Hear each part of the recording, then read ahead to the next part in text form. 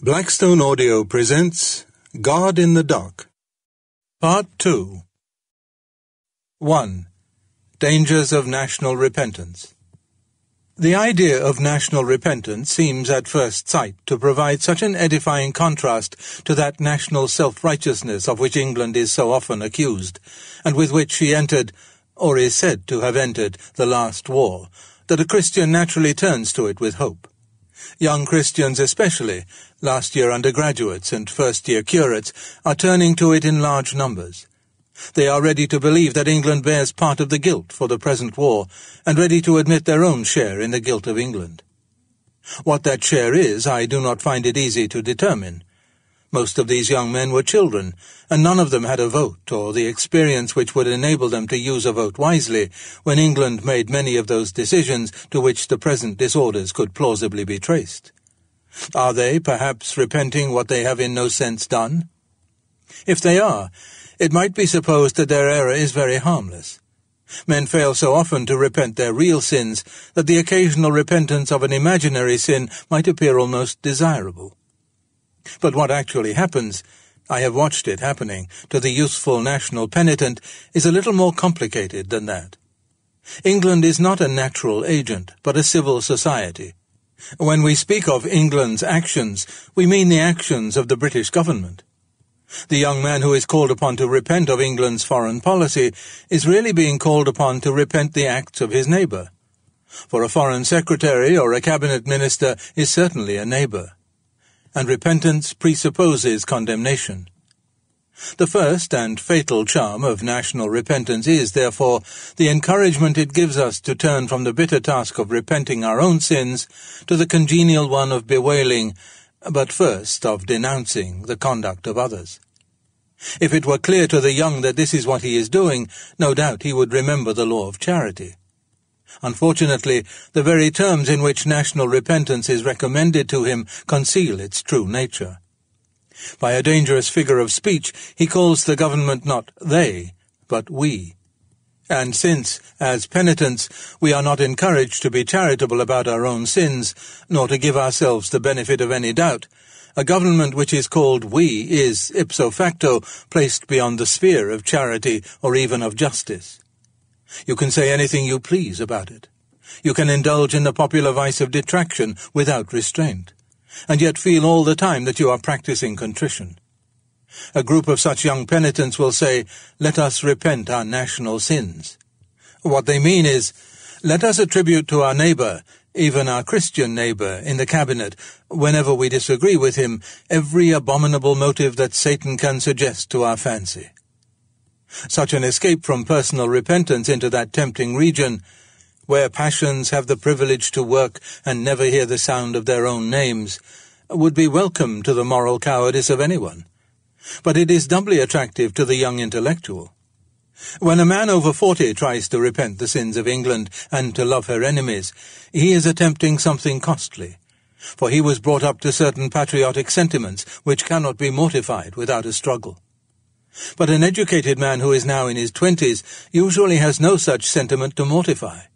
In art, in literature, in politics, he has been, ever since he can remember, one of an angry and restless minority. He has drunk in, almost with his mother's milk, a distrust of English statesmen, and a contempt for the manners, pleasures, and enthusiasms of his less educated fellow countrymen. All Christians know that they must forgive their enemies. But my enemy primarily means the man whom I am really tempted to hate and traduce. If you listen to young Christian intellectuals talking, you will soon find out who their real enemy is. He seems to have two names, Colonel Blimp and the businessman. I suspect that the latter usually means the speaker's father, but that is speculation. What is certain is that in asking such people to forgive the Germans and Russians and to open their eyes to the sins of England, you are asking them not to mortify, but to indulge their ruling passion. I do not mean that what you are asking them is not right and necessary in itself. We must forgive all our enemies or be damned. But it is emphatically not the exhortation which your audience needs. The communal sins which they should be told to repent are those of their own age and class. Its contempt for the uneducated, its readiness to suspect evil, its self-righteous provocations of public obloquy, its breaches of the fifth commandment. Of these sins I have heard nothing among them. Till I do, I must think their candour towards the national enemy a rather inexpensive virtue. If a man cannot forgive the Colonel Blimp next door, whom he has seen, how shall he forgive the dictators whom he has not seen? Is it not, then, the duty of the Church to preach national repentance? I think it is. But the office, like many others, can be profitably discharged only by those who discharge it with reluctance. We know that a man may have to hate his mother for the Lord's sake. The sight of a Christian rebuking his mother, though tragic, may be edifying. But only if we are quite sure that he has been a good son, and that, in his rebuke, spiritual zeal is triumphing, not without agony, over strong natural affection. The moment there is reason to suspect that he enjoys rebuking her, that he believes himself to be rising above the natural level while he is still, in reality, grovelling below it in the unnatural, the spectacle becomes merely disgusting. The hard sayings of our Lord are wholesome only to those who find them hard. There is a terrible chapter in François Mauriac's Vie de Jésus. When the Lord spoke of brother and child against parent, the other disciples were horrified. Not so Judas. He took to it as a duck takes to water. Pourquoi cette stupeur? Se demande Judas. Il aime dans le Christ cette vue simple, ce regard de Dieu sur l'horreur humaine. Why this stupefaction? Asked Judas. He loved in Christ his simple view of things, his divine glance at human depravity. For there are two states of mind which face the dominical paradoxes without flinching. God guard us from one of them. 2. Two ways with the self. Self-renunciation is thought to be, and indeed is, very near the core of Christian ethics. When Aristotle writes in praise of a certain kind of self-love, we may feel, despite the careful distinction which he draws between the legitimate and the illegitimate philotia, that here we strike something essentially sub-Christian. It is more difficult, however, to decide what we think of St. François de Sales's chapter De la douceur envers nous-mêmes, of meekness towards ourselves, where we are forbidden to indulge resentment even against ourselves, and advised to reprove even our own faults avec des remontrances douces et tranquilles, with mild and calm remonstrances, feeling more compassion than passion. In the same spirit, Lady Julian of Norwich would have us loving and peaceable, not only to our even Christians, but to ourself. Even the New Testament bids me love my neighbour as myself, which would be a horrible command if the self were simply to be hated. Yet our Lord also says that a true disciple must hate his own life. We must not explain this apparent contradiction by saying that self-love is right up to a certain point and wrong beyond that point. The question is not one of degree. There are two kinds of self-hatred which look rather alike in their earlier stages, but of which one is wrong from the beginning and the other right to the end. When Shelley speaks of self-contempt as the source of cruelty, or when a later poet says that he has no stomach for the man who loathes his neighbour as himself, they are referring to a very real and very unchristian hatred of the self, which may make diabolical a man whom common selfishness would have left, at least for a while, merely animal. The hard-boiled economist or psychologist of our own day, recognizing the ideological taint or Freudian motive in his own makeup, does not necessarily learn Christian humility. He may end in what is called a low view of all souls, including his own, which expresses itself in cynicism or cruelty or both. Even Christians, if they accept in certain forms the doctrine of total depravity, are not always free from the danger. The logical conclusion of the process is the worship of suffering, for others as well as for the self, which we see, if I read it aright, in Mr. David Lindsay's Voyage to Arcturus, or that extraordinary vacancy which Shakespeare depicts at the end of Richard III. Richard, in his agony, tries to turn to self-love. But he has been seeing through all emotion so long that he sees through even this. It becomes a mere tautology. Richard loves Richard, that is, I am I. Now the self can be regarded in two ways. On the one hand, it is God's creature, an occasion of love and rejoicing, now indeed hateful in condition, but to be pitied and healed. On the other hand, it is that one self of all others which is called I and me, and which on that ground puts forward an irrational claim to preference. This claim is to be not only hated, but simply killed, never, as George MacDonald says, to be allowed a moment's respite from eternal death. The Christian must wage endless war against the clamour of the ego as ego. But he loves and approves selves as such, though not their sins.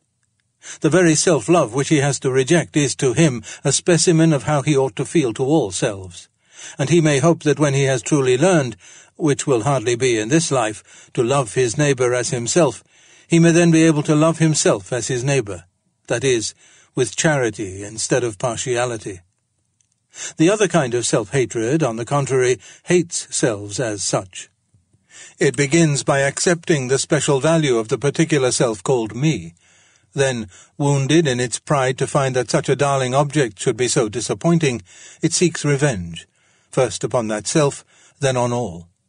Deeply egoistic, but now with an inverted egoism, it uses the revealing argument, I don't spare myself, with the implication, then a fortiori, I need not spare others, and becomes like the centurion in Tacitus, imitior quia toleverat, more relentless because he had endured it himself.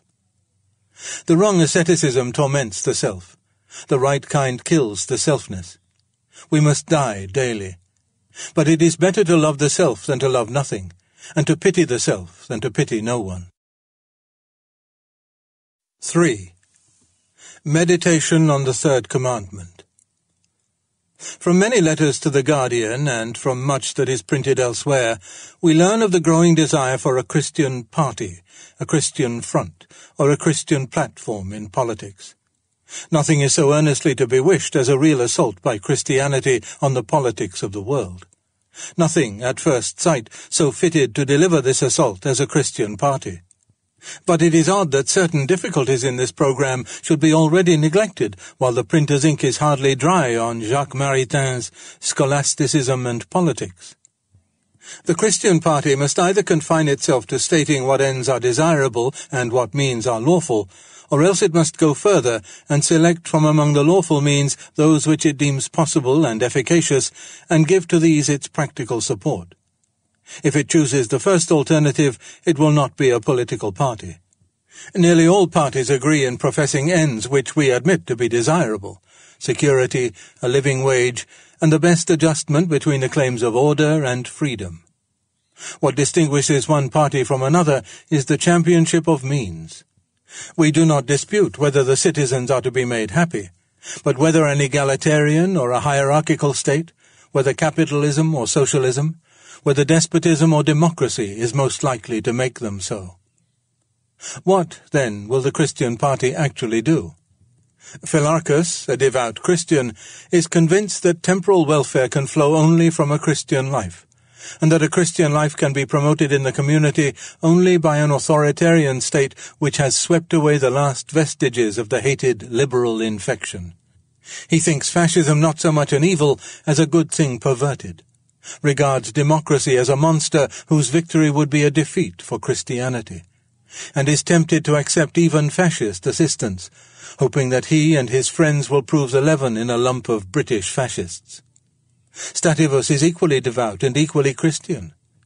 Deeply conscious of the fall, and therefore convinced that no human creature can be trusted with more than the minimum power over his fellows, and anxious to preserve the claims of God from any infringement by those of Caesar, he still sees in democracy the only hope of Christian freedom.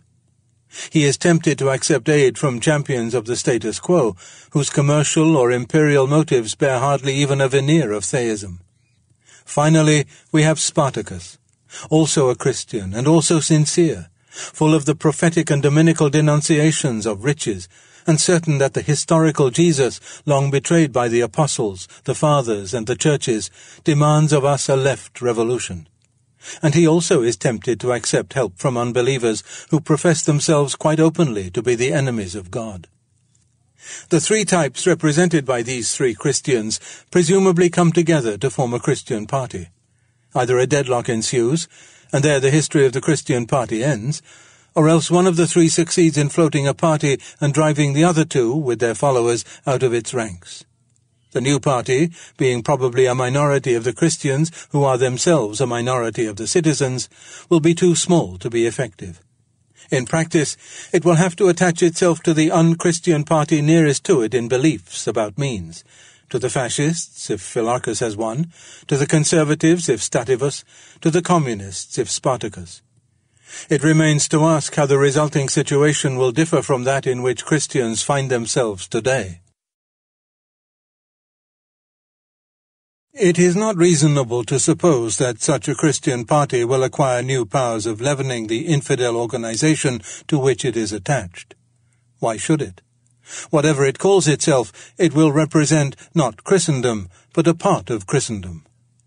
The principle which divides it from its brethren and unites it to its political allies will not be theological. It will have no authority to speak for Christianity.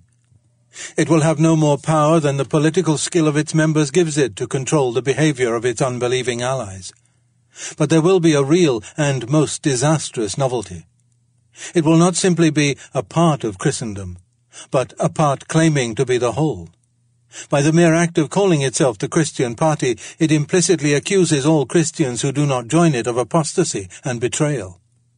It will be exposed in an aggravated degree to that temptation which the devil spares none of us at any time, the temptation of claiming for our favorite opinions that kind and degree of certainty and authority which really belongs only to our faith. The danger of mistaking our merely natural, though perhaps legitimate, enthusiasms for holy zeal is always great. Can any more fatal expedient be devised for increasing it than that of dubbing a small band of fascists, communists, or Democrats the Christian party? The demon inherent in every party is at all times ready enough to disguise himself as the Holy Ghost. The formation of a Christian party means handing over to him the most efficient make-up we can find. And when once the disguise has succeeded, his commands will presently be taken to abrogate all moral laws and to justify whatever the unbelieving allies of the Christian party wish to do. If ever Christian men can be brought to think treachery and murder the lawful means of establishing the regime they desire, and faked trials, religious persecution, and organized hooliganism the lawful means of maintaining it, it will, surely, be by just such a process as this. The history of the late medieval pseudo-crusader, of the Covenanters, of the Orangemen, should be remembered. On those who add, "Thus said the Lord," to their merely human utterances, descends the doom of a conscience which seems clearer and clearer the more it is loaded with sin. All this comes from pretending that God has spoken when he has not spoken. He will not settle the two brothers' inheritance. "Who made me a judge or a divider over you?" Luke 12, verse 14. By the natural light, he has shown us what means are lawful. To find out which one is efficacious, he has given us brains. The rest he has left to us. Monsieur Maritain has hinted at the only way in which Christianity, as opposed to schismatics blasphemously claiming to represent it, can influence politics. Nonconformity has influenced modern English history, not because there was a nonconformist party, but because there was a nonconformist conscience, which all parties had to take into account. An interdenominational Christian voter society might draw up a list of assurances about ends and means, which every member was expected to exact from any political party as the price of his support. Such a society might claim to represent Christendom far more truly than any Christian front. And for that reason, I should be prepared, in principle, for membership and obedience to be obligatory on Christians. So it all comes down to pestering MPs with letters? Yes, just that. I think such pestering combines the dove and the serpent. I think it means a world where parties have to take care not to alienate Christians, instead of a world where Christians have to be loyal to infidel parties. Finally, I think a minority can influence politics only by pestering or by becoming a party in the new continental sense, that is, a secret society of murderers and blackmailers, which is impossible to Christians. But I had forgotten. There is a third way, by becoming a majority. He who converts his neighbor has performed the most practical Christian political act of all. 4. On the reading of old books. There is a strange idea abroad that in every subject the ancient books should be read only by the professionals, and that the amateur should content himself with the modern books. Thus I have found as a tutor in English literature that if the average student wants to find out something about Platonism, the very last thing he thinks of doing is to take a translation of Plato off the library shelf and read the Symposium. He would rather read some dreary modern book 10 times as long, all about isms and influences, and only once in 12 pages telling him what Plato actually said. The error is rather an amiable one, for it springs from humility. The student is half afraid to meet one of the great philosophers face to face. He feels himself inadequate, and thinks he will not understand him. But if he only knew, the great man, just because of his greatness, is much more intelligible than his modern commentator. The simplest student will be able to understand, if not all, yet a very great deal of what Plato said. But hardly anyone can understand some modern books on Platonism. It has always therefore been one of my main endeavours as a teacher to persuade the young that first-hand knowledge is not only more worth acquiring than second-hand knowledge, but is usually much easier and more delightful to acquire. This mistaken preference for the modern books, and this shyness of the old ones, is nowhere more rampant than in theology. Wherever you find a little study circle of Christian laity, you can be almost certain that they are studying not St. Luke, or St. Paul, or St. Augustine, or Thomas Aquinas, or Richard Hooker, or Joseph Butler, but Nicholas Berdyaev, or Jacques Maritain, or Reinhold Niebuhr, or Dorothy L. Sayers, or even myself. Now this seems to me topsy-turvy. Naturally, since I myself am a writer, I do not wish the ordinary reader to read no modern books. But if he must read only the new or only the old, I would advise him to read the old. And I would give him this advice precisely because he is an amateur and therefore much less protected than the expert against the dangers of an exclusive contemporary diet. A new book is still on its trial, and the amateur is not in a position to judge it. It has to be tested against the great body of Christian thought down the ages, and all its hidden implications, often unsuspected by the author himself, have to be brought to light. Often it cannot be fully understood without the knowledge of a good many other modern books. If you join at 11 o'clock a conversation which began at 8, you will often not see the real bearing of what is said. Remarks which seem to you very ordinary will produce laughter or irritation, and you will not see why. The reason, of course, being that the earlier stages of the conversation have given them a special point. In the same way, sentences in a modern book which look quite ordinary may be directed at some other book. In this way you may be led to accept what you would have indignantly rejected if you knew its real significance. The only safety is to have a standard of plain, central Christianity, mere Christianity, as Baxter called it, which puts the controversies of the moment in their proper perspective. Such a standard can be acquired only from the old books. It is a good rule, after reading a new book, never to allow yourself another new one till you have read an old one in between. If that is too much for you, you should at least read one old one to every 3 new ones. Every age has its own outlook. It is specially good at seeing certain truths, and specially liable to make certain mistakes. We all, therefore, need the books that will correct the characteristic mistakes of our own period. And that means the old books. All contemporary writers share, to some extent, the contemporary outlook, even those, like myself, who seem most opposed to it. Nothing strikes me more when I read the controversies of past ages than the fact that both sides were usually assuming, without question, a good deal which we should now absolutely deny. They thought that they were as completely opposed as 2 sides could be, but in fact they were all the time secretly united with each other and against earlier and later ages by a great mass of common assumptions. We may be sure that the characteristic blindness of the 20th century, the blindness about which posterity will ask, "But how could they have thought that?" lies where we have never suspected it, and concerns something about which there is untroubled agreement between Hitler and President Roosevelt, or between Mr. H.G. Wells and Karl Barth.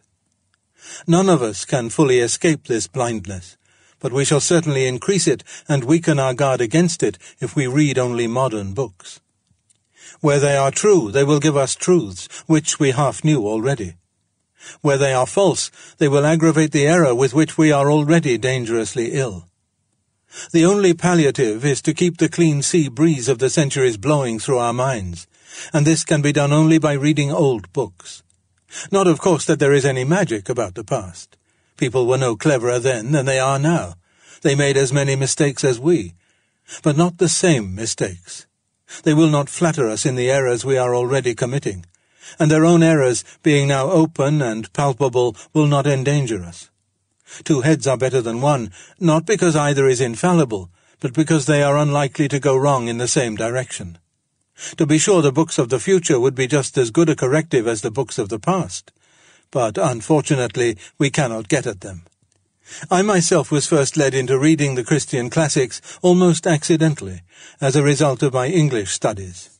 Some, such as Richard Hooker, George Herbert, Thomas Traherne, Jeremy Taylor, and John Bunyan, I read because they are themselves great English writers.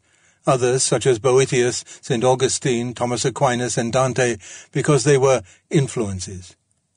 George MacDonald I had found for myself at the age of 16, and never wavered in my allegiance, though I tried for a long time to ignore his Christianity. They are, you will note, a mixed bag, representative of many churches, climates, and ages. And that brings me to yet another reason for reading them. The divisions of Christendom are undeniable, and are by some of these writers most fiercely expressed. But if any man is tempted to think, as one might be tempted who read only contemporaries, that Christianity is a word of so many meanings that it means nothing at all, he can learn beyond all doubt by stepping out of his own century that this is not so. Measured against the ages, mere Christianity turns out to be no insipid interdenominational transparency, but something positive, self-consistent, and inexhaustible. I know it, indeed, to my cost.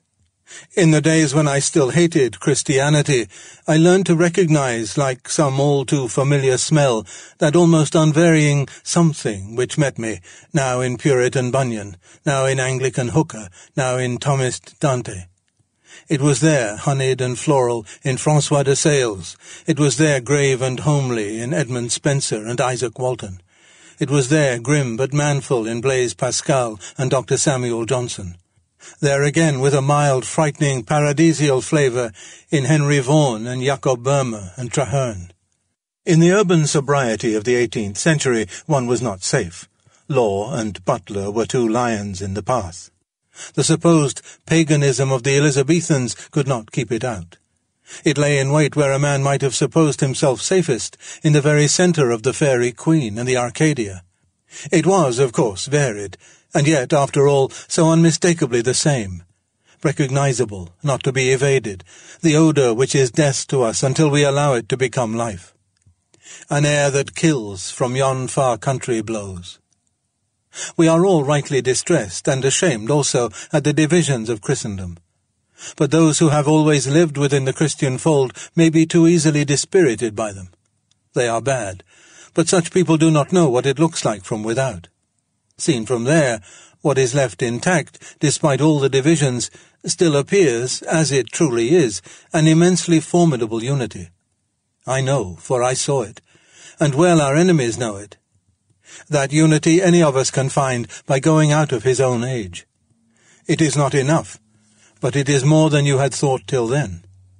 Once you are well soaked in it, if you then venture to speak, you will have an amusing experience. You will be thought a papist when you are actually reproducing Bunyan, a pantheist when you are quoting Aquinas, and so forth. For you have now got onto the great level viaduct which crosses the ages, and which looks so high from the valleys, so low from the mountains, so narrow compared with the swamps, and so broad compared with the sheep tracks. The present book, St. Athanasius, the Incarnation of the Word of God, is something of an experiment. The translation is intended for the world at large, not only for theological students. If it succeeds, other translations of other great Christian books will presumably follow. In one sense, of course, it is not the first in the field. Translations of the Theologia Germanica, the Imitation, the Scale of Perfection, and the Revelations of Lady Julian of Norwich are already on the market, and are very valuable, though some of them are not very scholarly. But it will be noticed that these are all books of devotion rather than of doctrine. Now the layman or amateur needs to be instructed as well as to be exhorted. In this age his need for knowledge is particularly pressing. Nor would I admit any sharp division between the two kinds of book. For my own part, I tend to find the doctrinal books often more helpful in devotion than the devotional books, and I rather suspect that the same experience may await many others. I believe that many who find that nothing happens when they sit down or kneel down to a book of devotion would find that the heart sings unbidden while they are working their way through a tough bit of theology with a pipe in their teeth and a pencil in their hand. This is a good translation of a very great book. St. Athanasius has suffered in popular estimation from a certain sentence in the Athanasian Creed. I will not labour the point that that work is not exactly a creed, and was not by St. Athanasius, for I think it is a very fine piece of writing. The words, "Which faith except every one do keep whole and undefiled, without doubt he shall perish everlastingly," are the offence. They are commonly misunderstood. The operative word is keep, not acquire or even believe, but keep.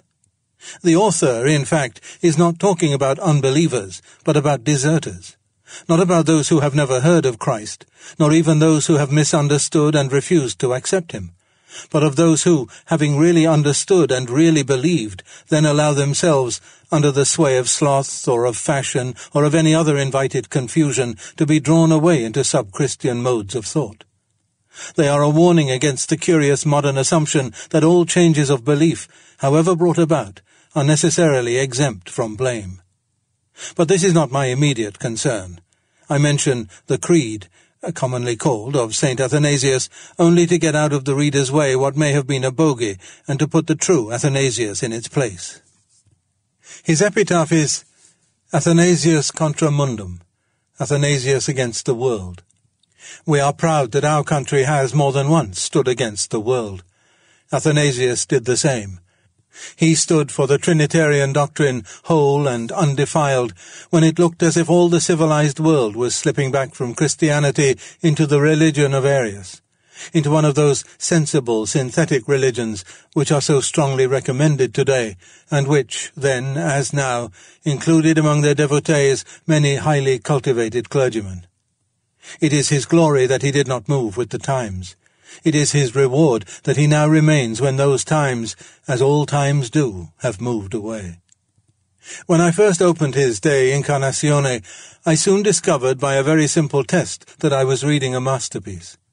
I knew very little Christian Greek, except that of the New Testament, and I had expected difficulties. To my astonishment, I found it almost as easy as Xenophon, and only a mastermind could, in the 4th century, have written so deeply on such a subject with such classical simplicity. Every page I read confirmed this impression. His approach to the miracles is badly needed today, for it is the final answer to those who object to them as arbitrary and meaningless violations of the laws of nature. They are here shown to be rather the retelling, in capital letters, of the same message which nature writes in her crabbed, cursive hand. The very operations one would expect of him who was so full of life that when he wished to die he had to borrow death from others. The whole book, indeed, is a picture of the tree of life, a sappy and golden book, full of buoyancy and confidence. We cannot, I admit, appropriate all its confidence today.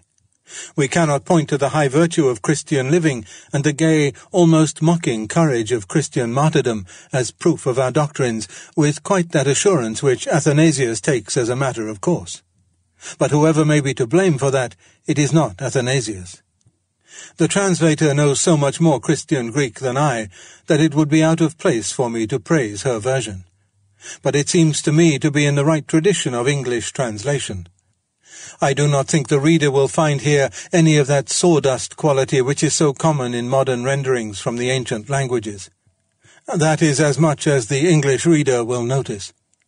Those who compare the version with the original will be able to estimate how much wit and talent is presupposed in such a choice, for example, as "those wiseacres" on the very first page. 5. 2 lectures. And so, said the lecturer, I end where I began. Evolution, development, the slow struggle upwards and onwards from crude and inchoate beginnings towards ever-increasing perfection and elaboration. that appears to be the very formula of the whole universe. We see it exemplified in everything we study. The oak comes from the acorn. The giant express engine of today comes from the rocket. The highest achievements of contemporary art are in a continuous line of descent from the rude scratchings with which prehistoric man adorned the wall of his cave. What are the ethics and philosophy of civilized man but a miraculous elaboration of the most primitive instincts and savage taboos? Each one of us has grown through slow prenatal stages in which we were at first more like fish than mammals, from a particle of matter too small to be seen. Man himself springs from beasts, the organic from the inorganic. Development is the key word. The march of all things is from lower to higher.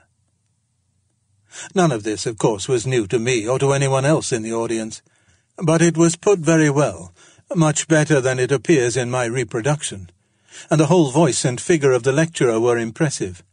At least they must have impressed me, for otherwise I cannot account for the curious dream I had that night. I dreamed that I was still at the lecture, and the voice from the platform was still going on. But it was saying all the wrong things. At least it may have been saying the right things up to the very moment at which I began attending, but it certainly began going wrong after that. What I remembered on waking went like this. Appears to be the very formula of the whole universe. We see it exemplified in everything we study. The acorn comes from a full-grown oak. The first crude engine, the rocket, comes not from a still cruder engine, but from something much more perfect than itself, and much more complex, the mind of a man, and a man of genius. The first prehistoric drawings come, not from earlier scratchings, but from the hand and brain of human beings, whose hand and brain cannot be shown to have been in any way inferior to our own. And indeed, it is obvious that the man who first conceived the idea of making a picture must have been a greater genius than any of the artists who have succeeded him. The embryo with which the life of each one of us began did not originate from something even more embryonic. It originated from two fully developed human beings, our parents. Descent, downward movement, is the key word. The march of all things is from higher to lower. The rude and imperfect thing always springs from something perfect and developed. I did not think much of this while I was shaving, but it so happened that I had no 10 o'clock pupil that morning, and when I had finished answering my letters, I sat down and reflected on my dream. It appeared to me that the dream lecturer had a good deal to be said for him. It is true that we do see all round us things growing up to perfection from small and rude beginnings. But then it is equally true that the small and rude beginnings themselves always come from some full-grown and developed thing. All adults were once babies, true, but then all babies were begotten and born by adults. Corn does come from seed, but then seed comes from corn. I could even give the dream lecturer an example he had missed. All civilizations grow from small beginnings, but when you look into it, you always find that those small beginnings themselves have been dropped, as an oak drops an acorn, by some other and mature civilization. The weapons and even the cookery of old Germanic barbarism are, so to speak, driftwood from the wrecked ship of Roman civilization. The starting point of Greek culture is the remains of older Minoan cultures, supplemented by oddments from civilized Egypt and Phoenicia. But in that case, thought I, what about the first civilization of all?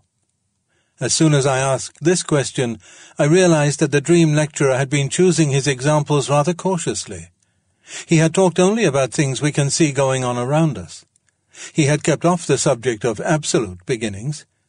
He had quite correctly pointed out that in the present and in the historical past we see imperfect life coming from perfect just as much as vice versa. But he hadn't even attempted to answer the real lecturer about the beginnings of all life. The real lecturer's view was that when you got back far enough, back into those parts of the past which we know less about, you would find an absolute beginning, and it would be something small and imperfect. That was a point in favor of the real lecturer. He at least had a theory about the absolute beginning, whereas the dream lecturer had slurred it over. But hadn't the real lecturer done a little slurring too? He had not given us a hint that his theory of the ultimate origins involved us in believing that nature's habits have, since those days, altered completely. Her present habits show us an endless cycle, the bird coming from the egg, and the egg from the bird. But he asked us to believe that the whole thing started with an egg which had been preceded by no bird. Perhaps it did. But the whole prima facie plausibility of his view, the ease with which the audience accepted it as something natural and obvious, depended on his slurring over the immense difference between this and the processes we actually observe. He put it over by drawing our attention to the fact that eggs develop into birds, and making us forget that birds lay eggs. Indeed, we have been trained to do this all our lives, trained to look at the universe with one eye shut. Developmentalism is made to look plausible by a kind of trick. For the first time in my life, I began to look at the question with both eyes open. In the world I know, the perfect produces the imperfect, which again becomes perfect. Egg leads to bird, and bird to egg, in endless succession. If ever there was a life which sprang of its own accord out of a purely inorganic universe, or a civilization which raised itself by its own shoulder straps out of pure savagery, then this event was totally unlike the beginnings of every subsequent life and every subsequent civilization. The thing may have happened, but all its plausibility is gone. On any view, the first beginning must have been outside the ordinary processes of nature. An egg which came from no bird is no more natural than a bird which had existed from all eternity. And since the egg-bird-egg sequence leads us to no plausible beginning, is it not reasonable to look for the real origin somewhere outside sequence altogether? You have to go outside the sequence of engines into the world of men to find the real originator of the rocket. Is it not equally reasonable to look outside nature for the real originator of the natural order? 6. Meditation in a tool shed. I was standing today in the dark tool shed. The sun was shining outside, and through the crack at the top of the door there came a sunbeam. From where I stood, that beam of light, with the specks of dust floating in it, was the most striking thing in the place. Everything else was almost pitch black. I was seeing the beam, not seeing things by it. Then I moved, so that the beam fell on my eyes. Instantly the whole previous picture vanished. I saw no tool shed, and above all, no beam. Instead, I saw, framed in the irregular cranny at the top of the door, green leaves moving on the branches of a tree outside, and beyond that, 90-odd million miles away, the sun. Looking along the beam and looking at the beam are very different experiences. But this is only a very simple example of the difference between looking at and looking along. A young man meets a girl. The whole world looks different when he sees her. Her voice reminds him of something he has been trying to remember all his life, and 10 minutes casual chat with her is more precious than all the favors that all other women in the world could grant. He is, as they say, in love. Now comes a scientist and describes this young man's experience from the outside. For him, it is all an affair of the young man's genes and a recognized biological stimulus. That is the difference between looking along the sexual impulse and looking at it. When you have got into the habit of making this distinction, you will find examples of it all day long. The mathematician sits thinking, and to him it seems that he is contemplating timeless and spaceless truths about quantity. But the cerebral physiologist, if he could look inside the mathematician's head, would find nothing timeless and spaceless there, only tiny movements in the grey matter. The savage dances in ecstasy at midnight before Nyanga, and feels with every muscle that his dance is helping to bring the new green crops and the spring rain and the babies. The anthropologist, observing that savage, records that he is performing a fertility ritual of the type so-and-so. The girl cries over her broken doll, and feels that she has lost a real friend. The psychologist says that her nascent maternal instinct has been temporarily lavished on a bit of shaped and colored wax.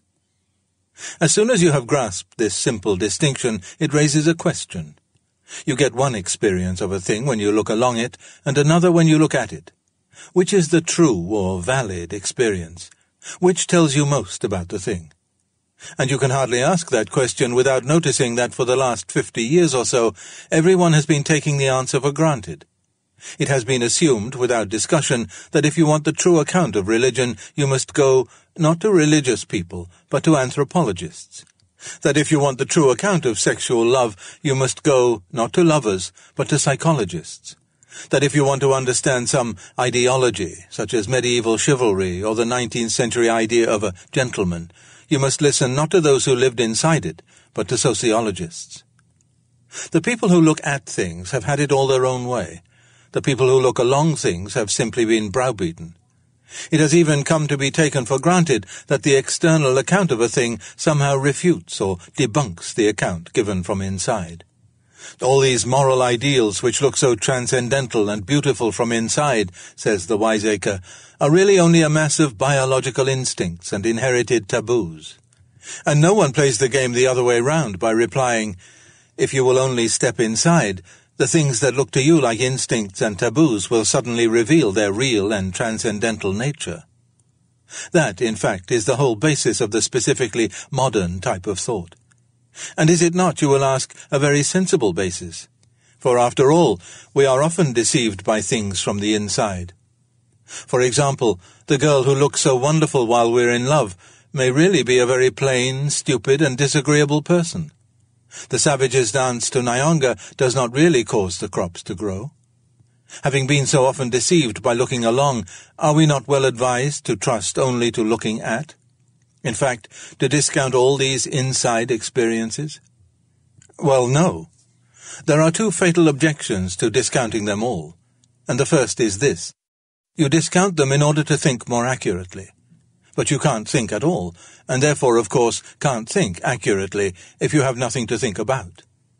A physiologist, for example, can study pain and find out that it is, whatever is means, such and such neural events.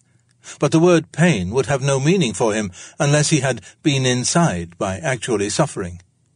If he had never looked along pain, he simply wouldn't know what he was looking at. The very subject for his inquiries from outside exists for him only because he has, at least once, been inside. This case is not likely to occur, because every man has felt pain.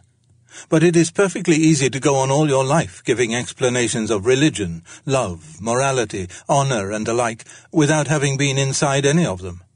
And if you do that, you are simply playing with counters. You go on explaining a thing without knowing what it is. That is why a great deal of contemporary thought is, strictly speaking, thought about nothing. All the apparatus of thought busily working in a vacuum. The other objection is this. Let us go back to the tool shed. I might have discounted what I saw when looking along the beam, i.e. the leaves moving and the sun, on the ground that it was really only a strip of dusty light in a dark shed. That is, I might have set up as true my side vision of the beam. But then that side vision is itself an instance of the activity we call seeing. And this new instance could also be looked at from outside. I could allow a scientist to tell me that what seemed to be a beam of light in a shed was really only an agitation of my own optic nerves, and that would be just as good, or as bad, a bit of debunking as the previous one. The picture of the beam in the tool shed would now have to be discounted just as the previous picture of the trees and the sun had been discounted. And then, where are you? In other words, you can step outside one experience only by stepping inside another. Therefore, if all inside experiences are misleading, we are always misled. The cerebral physiologist may say, if he chooses, that the mathematician's thought is only tiny physical movements of the grey matter. But then, what about the cerebral physiologist's own thought at that very moment? A second physiologist, looking at it, could pronounce it also to be only tiny physical movements in the first physiologist's skull. Where is the rot to end? The answer is that we must never allow the rot to begin. We must, on pain of idiocy, deny from the very outset the idea that looking at is, by its own nature, intrinsically truer or better than looking along. One must look both along and at everything. In particular cases, we shall find reason for regarding the one or the other vision as inferior. Thus, the inside vision of rational thinking must be truer than the outside vision, which sees only movements of the grey matter. For if the outside vision were the correct one, all thought, including this thought itself, would be valueless, and this is self-contradictory.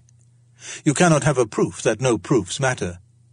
On the other hand, the inside vision of the savages down to Nyonga may be found deceptive because we find reason to believe that crops and babies are not really affected by it. In fact, we must take each case on its merits. But we must start with no prejudice for or against either kind of looking. We do not know in advance whether the lover or the psychologist is giving the more correct account of love, or whether both accounts are equally correct in different ways, or whether both are equally wrong. We just have to find out. But the period of browbeating has got to end. 7. Scraps. 1. Yes, my friend said, I don't see why there shouldn't be books in heaven. But you will find that your library in heaven contains only some of the books you had on earth. Which? I asked. The ones you gave away or lent. I hope the lent ones won't still have all the borrower's dirty thumb marks, said I. Oh, yes, they will, said he. But just as the wounds of the martyrs will have turned into beauties, so you will find that the thumb marks have turned into beautiful illuminated capitals or exquisite marginal woodcuts. 2. The angels, he said, have no senses. Their experience is purely intellectual and spiritual. That is why we know something about God which they don't. There are particular aspects of his love and joy which can be communicated to a created being only by sensuous experience.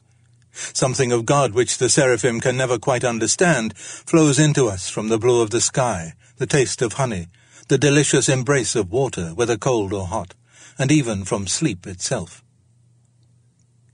3. You are always dragging me down, said I to my body. Dragging you down, replied my body. Well, I like that. Who taught me to like tobacco and alcohol?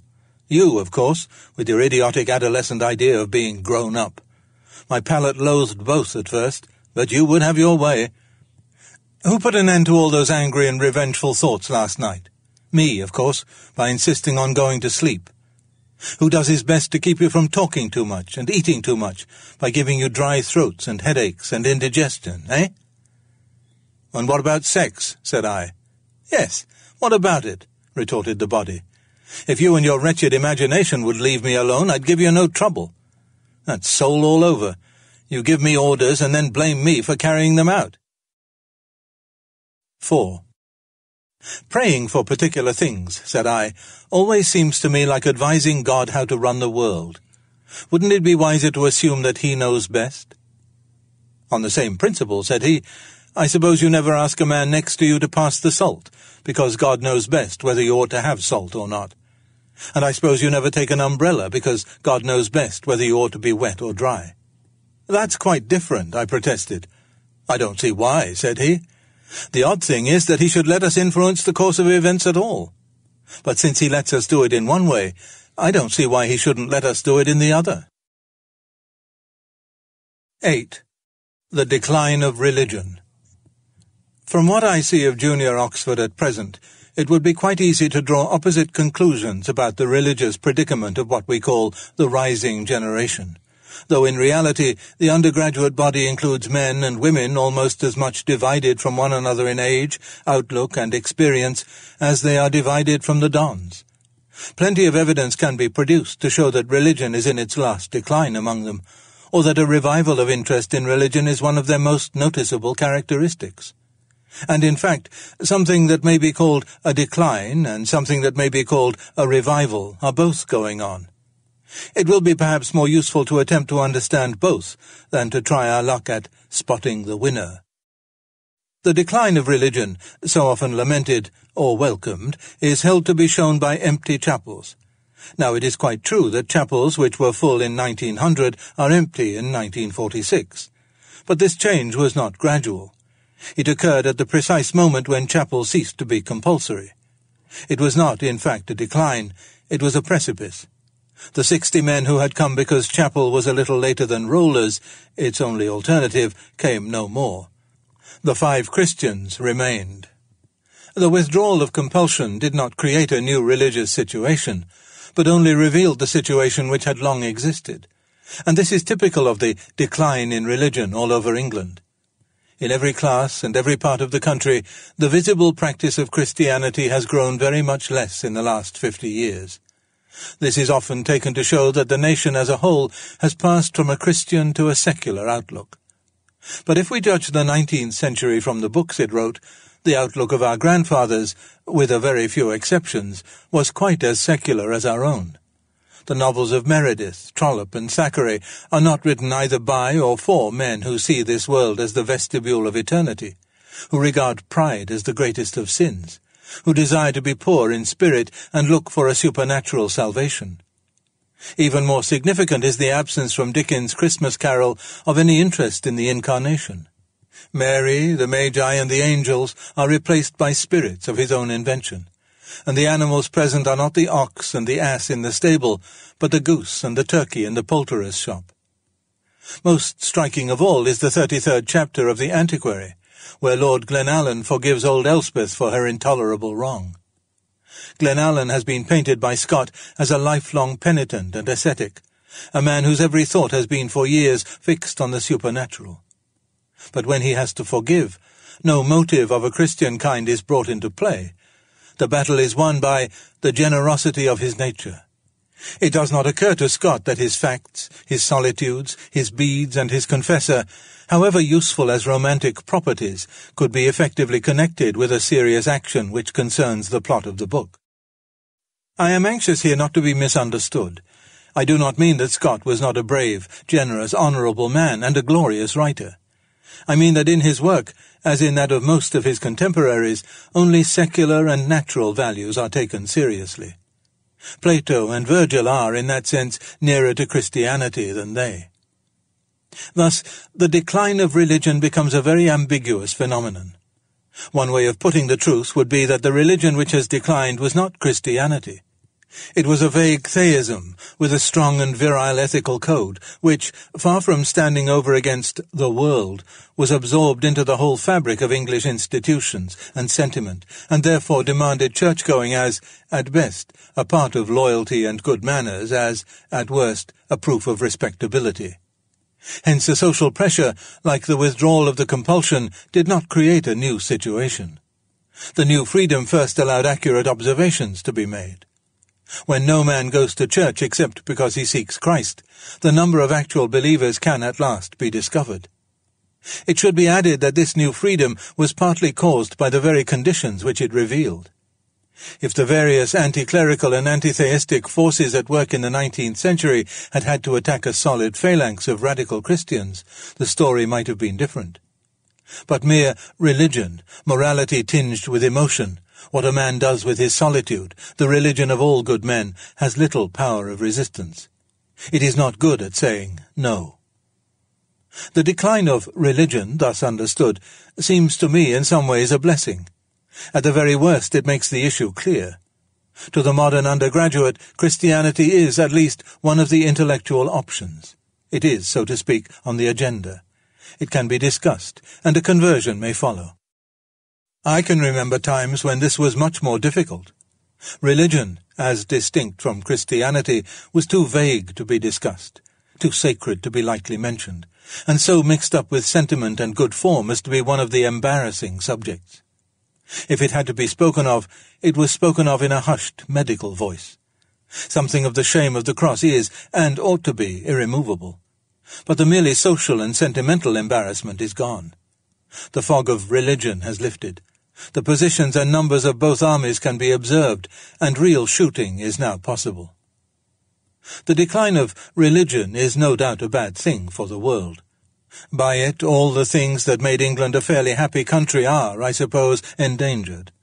The comparative purity of her public life, the comparative humanity of her police, and the possibility of some mutual respect and kindness between political opponents. But I am not clear that it makes conversions to Christianity rarer or more difficult. Rather the reverse. It makes the choice more unescapable. When the round table is broken, every man must follow either Galahad or Mordred. Middle things are gone. So much for the decline of religion. Now for a Christian revival. Those who claim that there is such a revival would point to the success, I mean success in the sense that it can be tested by sales of several explicitly and even violently Christian writers, the apparent popularity of lectures on theological subjects, and the brisk atmosphere of not unfriendly discussion on them in which we live. They point, in fact, to what I have heard described as the highbrow Christian racket. It is difficult to describe the phenomenon in quite neutral terms, but perhaps no one would deny that Christianity is now on the map among the younger intelligentsia, as it was not, say, in 1920. Only freshmen now talk as if the anti-Christian position were self-evident. The days of simple unfaith are as dead as those of simple faith. At this, those who are on the same side as myself are quite properly pleased. We have cause to give thanks, and the comments which I have to add proceed, I hope, not from a natural middle-aged desire to pour cold water into any soup within reach, but only from a desire to forestall, and therefore to disarm, possible disappointments. In the first place, it must be admitted by anyone who accepts Christianity that an increased interest in it, or even a growing measure of intellectual assent to it, is a very different thing from the conversion of England, or even of a single soul. Conversion requires an alteration of the will, and an alteration which, in the last resort, does not occur without the intervention of the supernatural. I do not in the least agree with those who therefore conclude that the spread of an intellectual and imaginative climate favourable to Christianity is useless. You do not prove munition workers useless by showing that they cannot themselves win battles, however proper this reminder would be if they attempted to claim the honour due to fighting men. If the intellectual climate is such that, when a man comes to the crisis at which he must either accept or reject Christ, his reason and imagination are not on the wrong side, then his conflict will be fought out under favourable conditions. Those who help to produce and spread such a climate are therefore doing useful work. And yet no such great matter after all. Their share is a modest one, and it is always possible that nothing whatever may come of it. Far higher than they stands that character whom, to the best of my knowledge, the present Christian movement has not yet produced. The preacher, in the full sense, the evangelist, the man on fire, the man who infects. The propagandist, the apologist, only represents John Baptist. The preacher represents the Lord himself. He will be sent, or else he will not. But unless he comes, we mere Christian intellectuals will not effect very much. That does not mean we should down tools. In the second place, we must remember that a widespread and lively interest in a subject is precisely what we call a fashion, and it is the nature of fashions not to last. The present Christian movement may or may not have a long run ahead of it, but sooner or later it must lose the public ear. In a place like Oxford, such changes are extraordinarily rapid. Bradley and the other idealists fell in a few terms, the Douglas scheme even more suddenly, the vorticists overnight. Who now remembers Pogo? Who now reads Childermas? Whatever in our present success mere fashion has given us, mere fashion will presently withdraw. The real conversions will remain, but nothing else will. In that sense we may be on the brink of a real and permanent Christian revival, but it will work slowly and obscurely and in small groups. The present sunshine, if I may so call it, is certainly temporary. The grain must be got into the barns before the wet weather comes. This mutability is the fate of all movements, fashions, intellectual climates, and the like. But a Christian movement is also up against something sterner than the mere fickleness of fate. We have not yet had, at least in junior Oxford, any really bitter opposition. But if we have many more successes, this will certainly appear. The enemy has not yet thought it worthwhile to fling his whole weight against us, but he soon will. This happens in the history of every Christian movement, beginning with the ministry of Christ himself. At first it is welcome to all who have no special reason for opposing it. At this stage, he who is not against it is for it. What men notice is its difference from those aspects of the world which they already dislike. But later on, as the real meaning of the Christian claim becomes apparent, its demand for total surrender, the sheer chasm between nature and supernature, men are increasingly offended. Dislike, terror, and finally hatred succeed. None who will not give it what it asks, and it asks all, can endure it. All who are not with it are against it. That is why we must cherish no picture of the present intellectual movement simply growing and spreading and finally reclaiming millions by sweet reasonableness. Long before it became as important as that, the real opposition would have begun. And to be on the Christian side would be costing a man, at the least, his career. But remember, in England, the opposition will quite likely be called Christianity, or Christo-democracy, or British Christianity, or something of that kind. I think, but how should I know, that all is going reasonably well. But it is early days. Neither our armour nor our enemies is yet engaged. Combatants always tend to imagine that the war is further on than it really is. 9. Vivisection. It is the rarest thing in the world to hear a rational discussion of vivisection. Those who disapprove of it are commonly accused of sentimentality, and very often their arguments justify the accusation. They paint pictures of pretty little dogs on dissecting tables. But the other side lie open to exactly the same charge. They also often defend the practice by drawing pictures of suffering women and children whose pain can be relieved, we are assured, only by the fruits of vivisection. The one appeal, quite as clearly as the other, is addressed to emotion, to the particular emotion we call pity. And neither appeal proves anything. If the thing is right, and if right at all it is a duty, then pity for the animal is one of the temptations we must resist in order to perform that duty. If the thing is wrong, then pity for human suffering is precisely the temptation which will most probably lure us into doing that wrong thing. But the real question, whether it is right or wrong, remains meanwhile just where it was. A rational discussion of this subject begins by inquiring whether pain is or is not an evil. If it is not, then the case against vivisection falls. But then so does the case for vivisection. If it is not defended on the ground that it reduces human suffering, on what ground can it be defended? And if pain is not an evil, why should human suffering be reduced? We must therefore assume as a basis for the whole discussion that pain is an evil, otherwise there is nothing to be discussed. Now, if pain is an evil, then the infliction of pain, considered in itself, must clearly be an evil act. But there are such things as necessary evils. Some acts which would be bad simply in themselves may be excusable and even laudable when they are necessary means to a greater good. In saying that the infliction of pain simply in itself is bad, we are not saying that pain ought never to be inflicted. Most of us think that it can rightly be inflicted for a good purpose, as in dentistry, or just and reformatory punishment. The point is that it always requires justification. On the man whom we find inflicting pain rests the burden of showing why an act which in itself would be simply bad is, in those particular circumstances, good. If we find a man giving pleasure, it is for us to prove, if we criticize him, that his action is wrong. But if we find a man inflicting pain, it is for him to prove that his action is right. If he cannot, he is a wicked man. Now, vivisection can only be defended by showing it to be right that one species should suffer in order that another species should be happier. And here we come to the parting of the ways. The Christian defender and the ordinary scientist, i.e. naturalistic defender of vivisection, have to take quite different lines.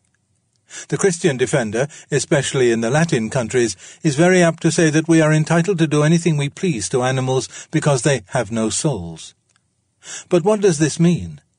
If it means that animals have no consciousness, then how is this known? They certainly behave as if they had, or at least the higher animals do. I myself am inclined to think that far fewer animals than is supposed have what we should recognize as consciousness. But that is only an opinion. Unless we know on other grounds that vivisection is right, we must not take the moral risk of tormenting them on a mere opinion. On the other hand, the statement that they have no souls may mean that they have no moral responsibilities and are not immortal. But the absence of soul in that sense makes the infliction of pain upon them not easier but harder to justify. For it means that animals cannot deserve pain, nor profit morally by the discipline of pain, nor be recompensed by happiness in another life for suffering in this. Thus, all the factors which render pain more tolerable, or make it less totally evil in the case of human beings, will be lacking in the beasts. Soullessness insofar as it is relevant to the question at all, is an argument against vivisection.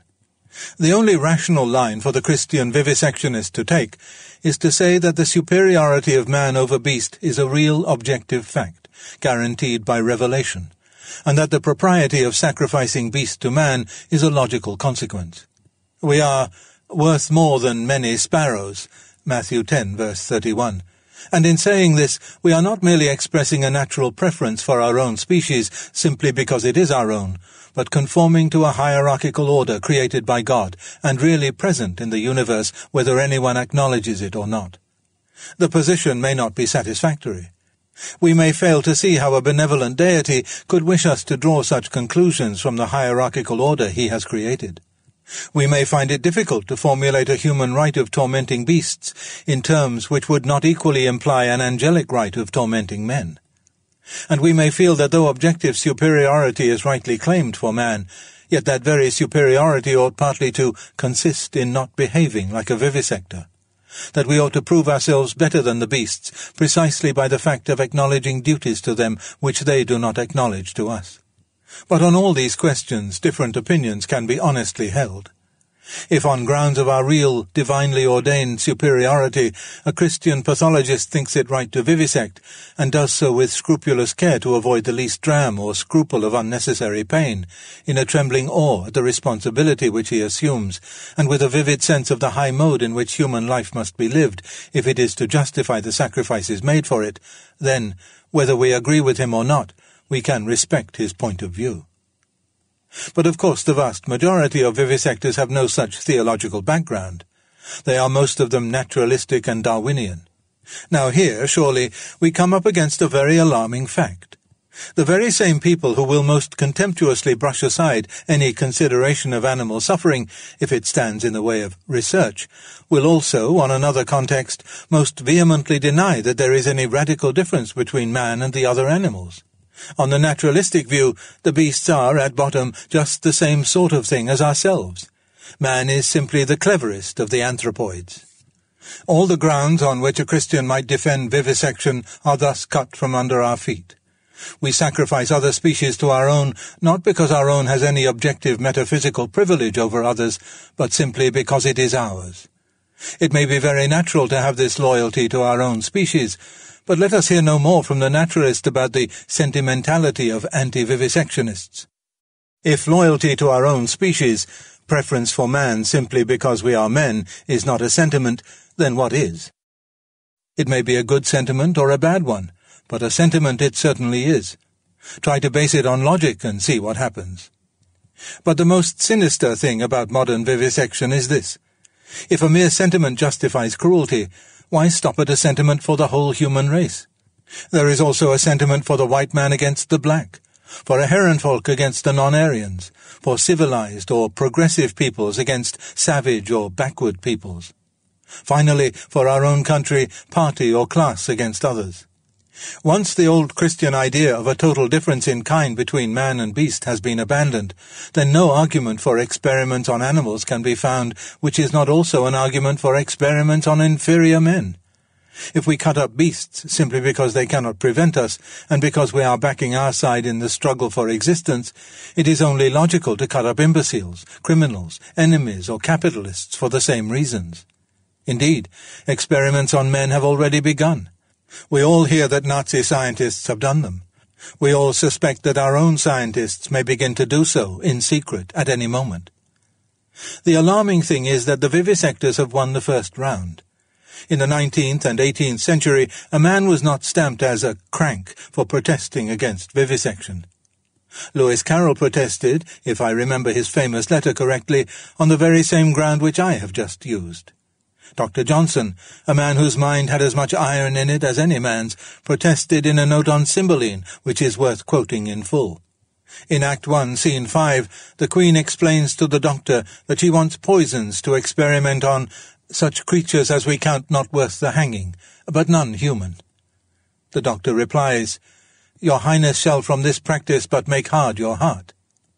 Johnson comments, The thought would probably have been more amplified had our author lived to be shocked with such experiments as have been published in later times by a race of men that have practiced tortures without pity and related them without shame, and are yet suffered to erect their heads among human beings.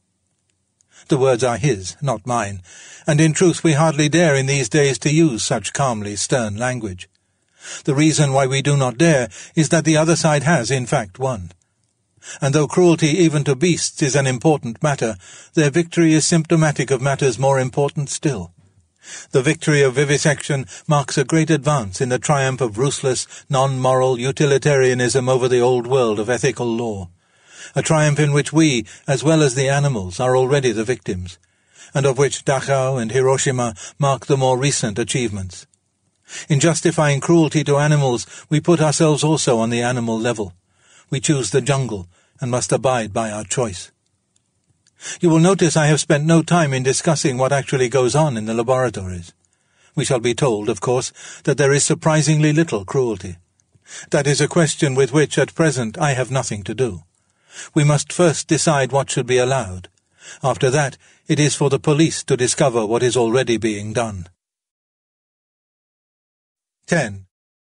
Modern translations of the Bible. This essay was originally published as an introduction to J.B. Phillips' Letters to Young Churches, a translation of the New Testament epistles, London, 1947. It is possible that the reader who opens this volume on the counter of a bookshop may ask himself why we need a new translation of any part of the Bible, and, if of any, why of the epistles. Do we not already possess, it may be said, in the authorized version, the most beautiful rendering which any language can boast? Some people whom I have met go even further, and feel that a modern translation is not only unnecessary, but even offensive. They cannot bear to see the time-honored words altered. It seems to them irreverent. There are several answers to such people. In the first place, the kind of objection which they feel to a new translation is very like the objection which was once felt to any English translation at all. Dozens of sincerely pious people in the 16th century shuddered at the idea of turning the time-honored Latin of the Vulgate into our common and, as they thought, barbarous English. A sacred truth seemed to them to have lost its sanctity when it was stripped of the polysyllable Latin, long heard at Mass and at hours, and put into language such as men do use, language steeped in all the commonplace associations of the nursery, the inn, the stable, and the street. The answer then was the same as the answer now.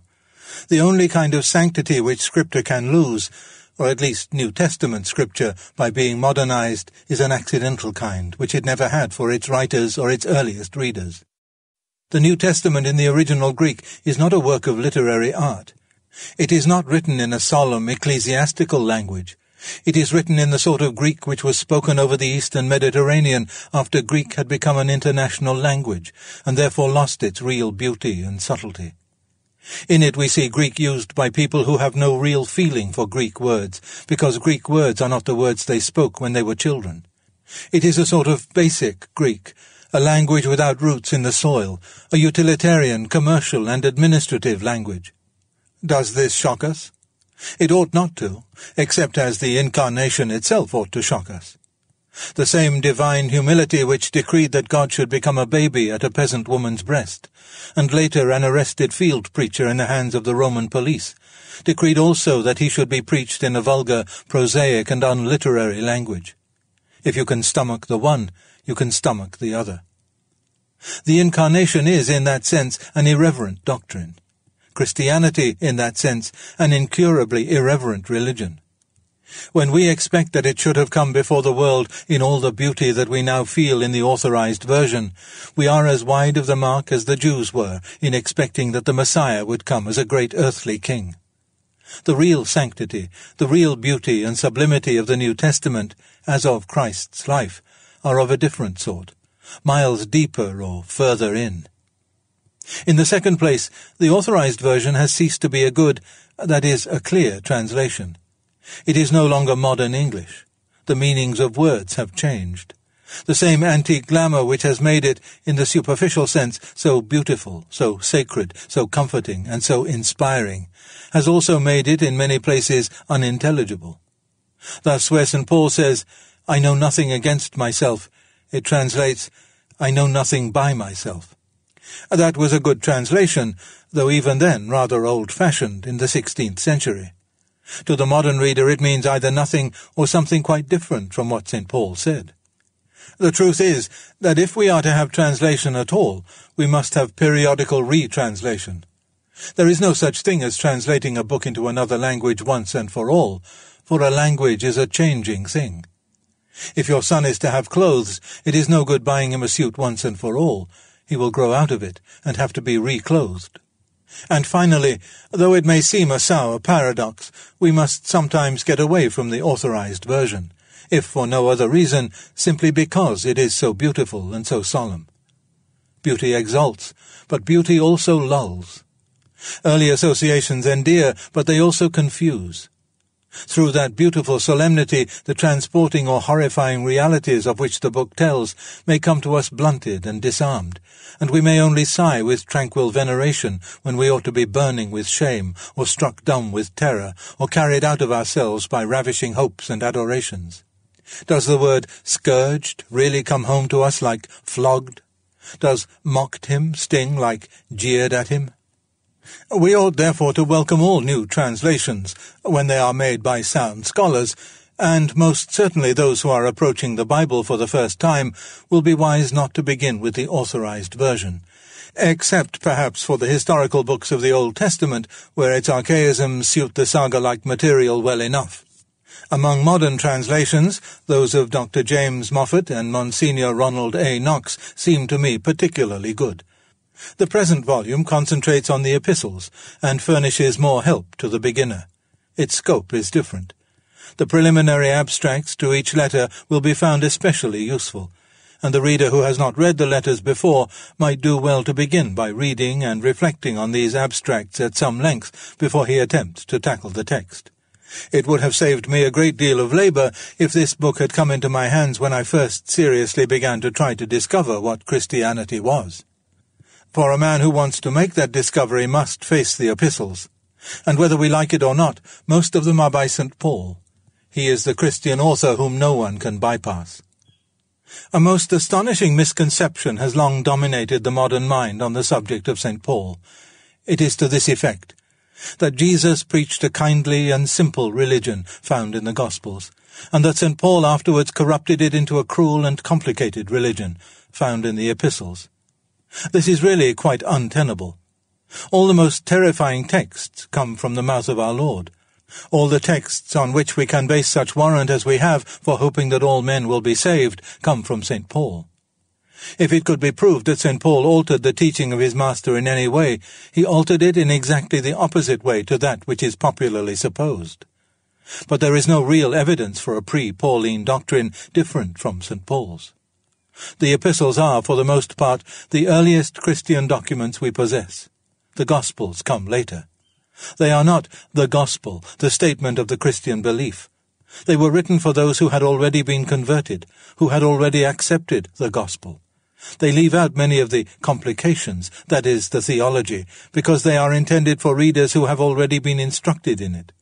In that sense, the epistles are more primitive and more central than the Gospels, though not, of course, than the great events which the Gospels recount. God's act, the incarnation, the crucifixion, and the resurrection comes first. The earliest theological analysis of it comes in the epistles. Then, when the generation who had known the Lord was dying out, the Gospels were composed to provide for believers a record of the great act, and of some of the Lord's sayings. The ordinary popular conception has put everything upside down. Nor is the cause far to seek. In the earlier history of every rebellion, there is a stage at which you do not yet attack the king in person. You say, "The king is all right. It is his ministers who are wrong. They misrepresent him and corrupt all his plans, which, I'm sure, are good plans, if only the ministers would let them take effect." And the first victory consists in beheading a few ministers. Only at a later stage do you go on and behead the king himself. In the same way, the 19th century attack on St. Paul was really only a stage in the revolt against Christ. Men were not ready in large numbers to attack Christ himself. They made the normal first move, that of attacking one of his principal ministers. Everything they disliked in Christianity was, therefore, attributed to St. Paul. It was unfortunate that their case could not impress anyone who had really read the Gospels and the Epistles with attention. But apparently few people had, and so the first victory was won. St. Paul was impeached and banished, and the world went on to the next step, the attack on the king himself. But to those who wish to know what St. Paul and his fellow teachers really said, the present volume will give very great help. 11. Priestesses in the Church. "I should like balls infinitely better," said Caroline Bingley, "if they were carried on in a different manner. It would surely be much more rational if conversation instead of dancing made the order of the day." "Oh, much more rational, I dare say," replied her brother, "but it would not be near so much like a ball." We are told that the lady was silenced. Yet it could be maintained that Jane Austen has not allowed Bingley to put forward the full strength of his position. He ought to have replied with a distinguo. In one sense, conversation is more rational, for conversation may exercise the reason alone, dancing does not. But there is nothing irrational in exercising other powers than our reason. On certain occasions and for certain purposes, the real irrationality is with those who will not do so. The man who would try to break a horse or write a poem or beget a child by pure syllogizing would be an irrational man. Though at the same time, syllogizing is in itself a more rational activity than the activities demanded by these achievements. It is rational not to reason, or not to limit oneself to reason in the wrong place, and the more rational a man is, the better he knows this. These remarks are not intended as a contribution to the criticism of Pride and Prejudice. They came into my head when I heard that the Church of England was being advised to declare women capable of priests' orders. I am indeed informed that such a proposal is very unlikely to be seriously considered by the authorities. To take such a revolutionary step at the present moment, to cut ourselves off from the Christian past, and to widen the divisions between ourselves and other churches by establishing an order of priestesses in our midst, would be an almost wanton degree of imprudence. And the Church of England herself would be torn in shreds by the operation. My concern with the proposal is of a more theoretical kind. The question involves something even deeper than a revolution in order. I have every respect for those who wish women to be priestesses. I think they are sincere and pious and sensible people. Indeed, in a way they are too sensible. That is where my dissent from them resembles Bingley's dissent from his sister. I am tempted to say that the proposed arrangement would make us much more rational, but not near so much like a church.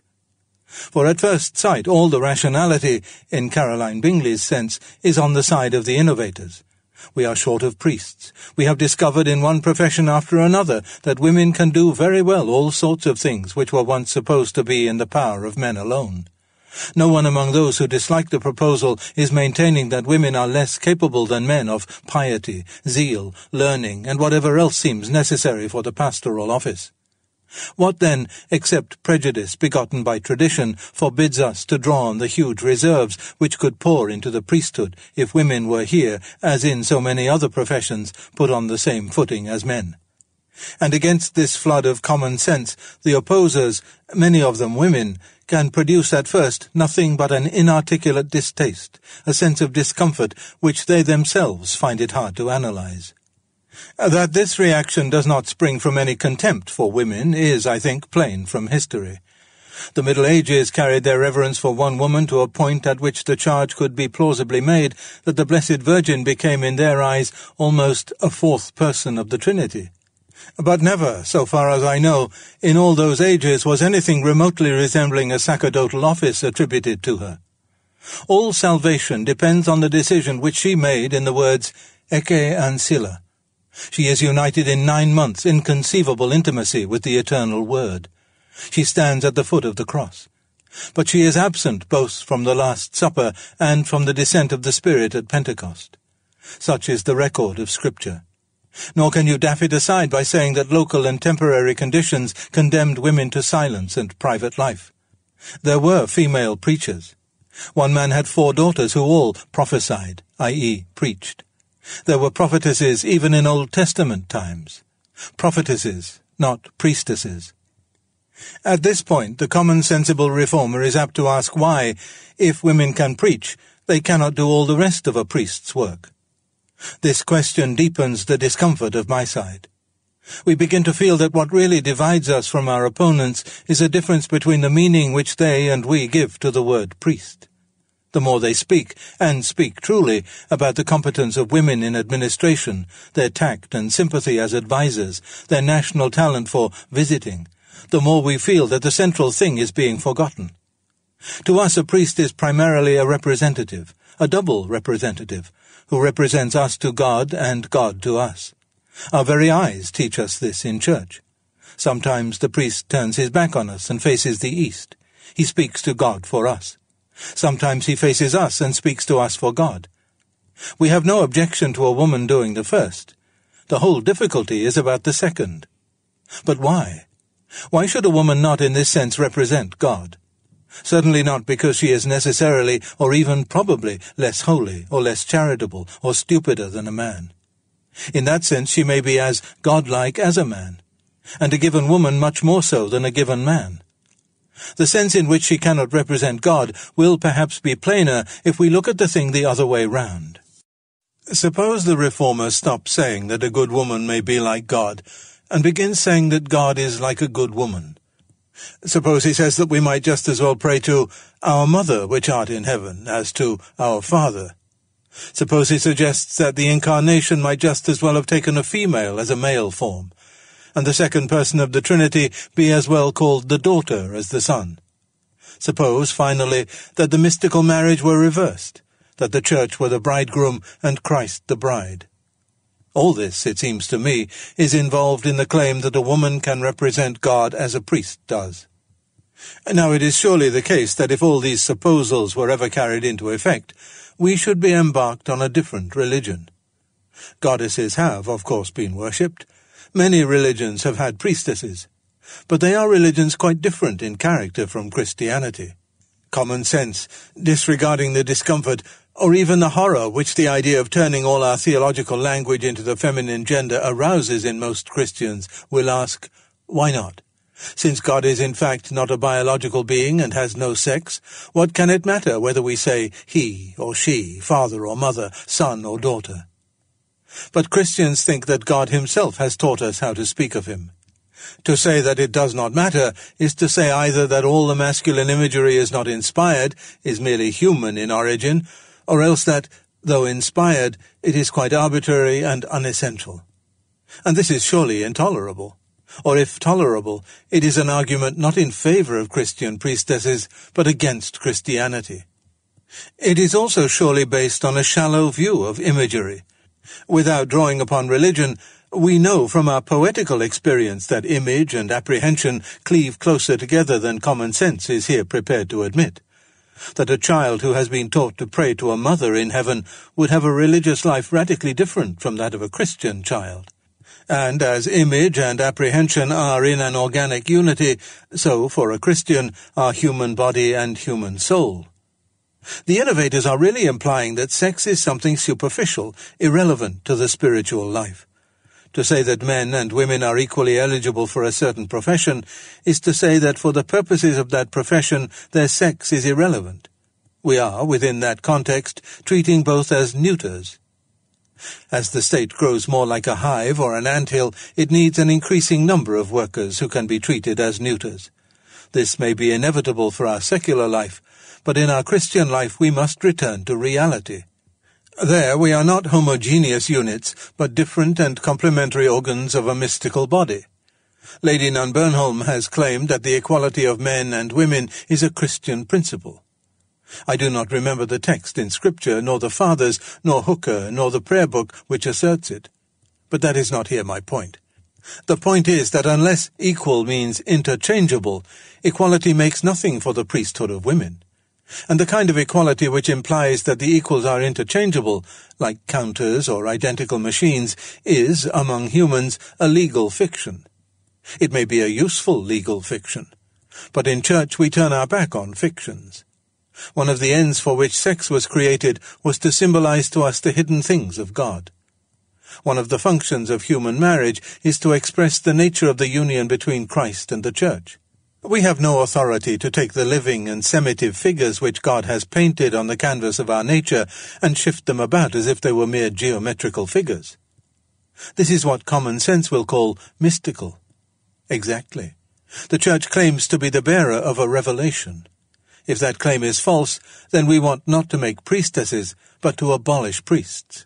If it is true, then we should expect to find in the Church an element which unbelievers will call irrational, and which believers will call supra-rational. There ought to be something in it opaque to our reason, though not contrary to it, as the facts of sex and sense on the natural level are opaque. And that is the real issue. The Church of England can remain a church only if she retains this opaque element. If we abandon that, if we retain only what can be justified by standards of prudence and convenience at the bar of enlightened common sense, then we exchange revelation for that old wraith, natural religion. It is painful, being a man, to have to assert the privilege or the burden which Christianity lays upon my own sex. I am crushingly aware how inadequate most of us are in our actual and historical individualities to fill the place prepared for us. But it is an old saying in the army that you salute the uniform, not the wearer. Only one wearing the masculine uniform can, provisionally until the parousia, represent the Lord to the Church. For we are all corporately and individually feminine to him. We men may often make very bad priests. That is because we are insufficiently masculine. It is no cure to call in those who are not masculine at all. A given man may make a very bad husband. You cannot mend matters by trying to reverse the roles. He may make a bad male partner in a dance. The cure for that is that men should more diligently attend dancing classes, not that the ballroom should henceforward ignore distinction of sex and treat all dancers as neuter. That would, of course, be eminently sensible, civilized, and enlightened, but once more, not near so much like a ball. And this parallel between the Church and the ball is not so fanciful as some would think. The Church ought to be more like a ball than it is like a factory or a political party. Or, to speak more strictly, they are at the circumference and the Church at the center, and the ball comes in between. The factory and the political party are artificial creations. A breath can make them as a breath has made. In them we are not dealing with human beings in their concrete entirety, only with hands or voters. I am not, of course, using artificial in any derogatory sense. Such artifices are necessary, but because they are our artifices, we are free to shuffle, scrap, and experiment as we please. But the ball exists to stylize something which is natural and which concerns human beings in their entirety, namely courtship. We cannot shuffle or tamper so much. With the Church we are farther in, for there we are dealing with male and female not merely as facts of nature, but as the live and awful shadows of realities utterly beyond our control and largely beyond our direct knowledge.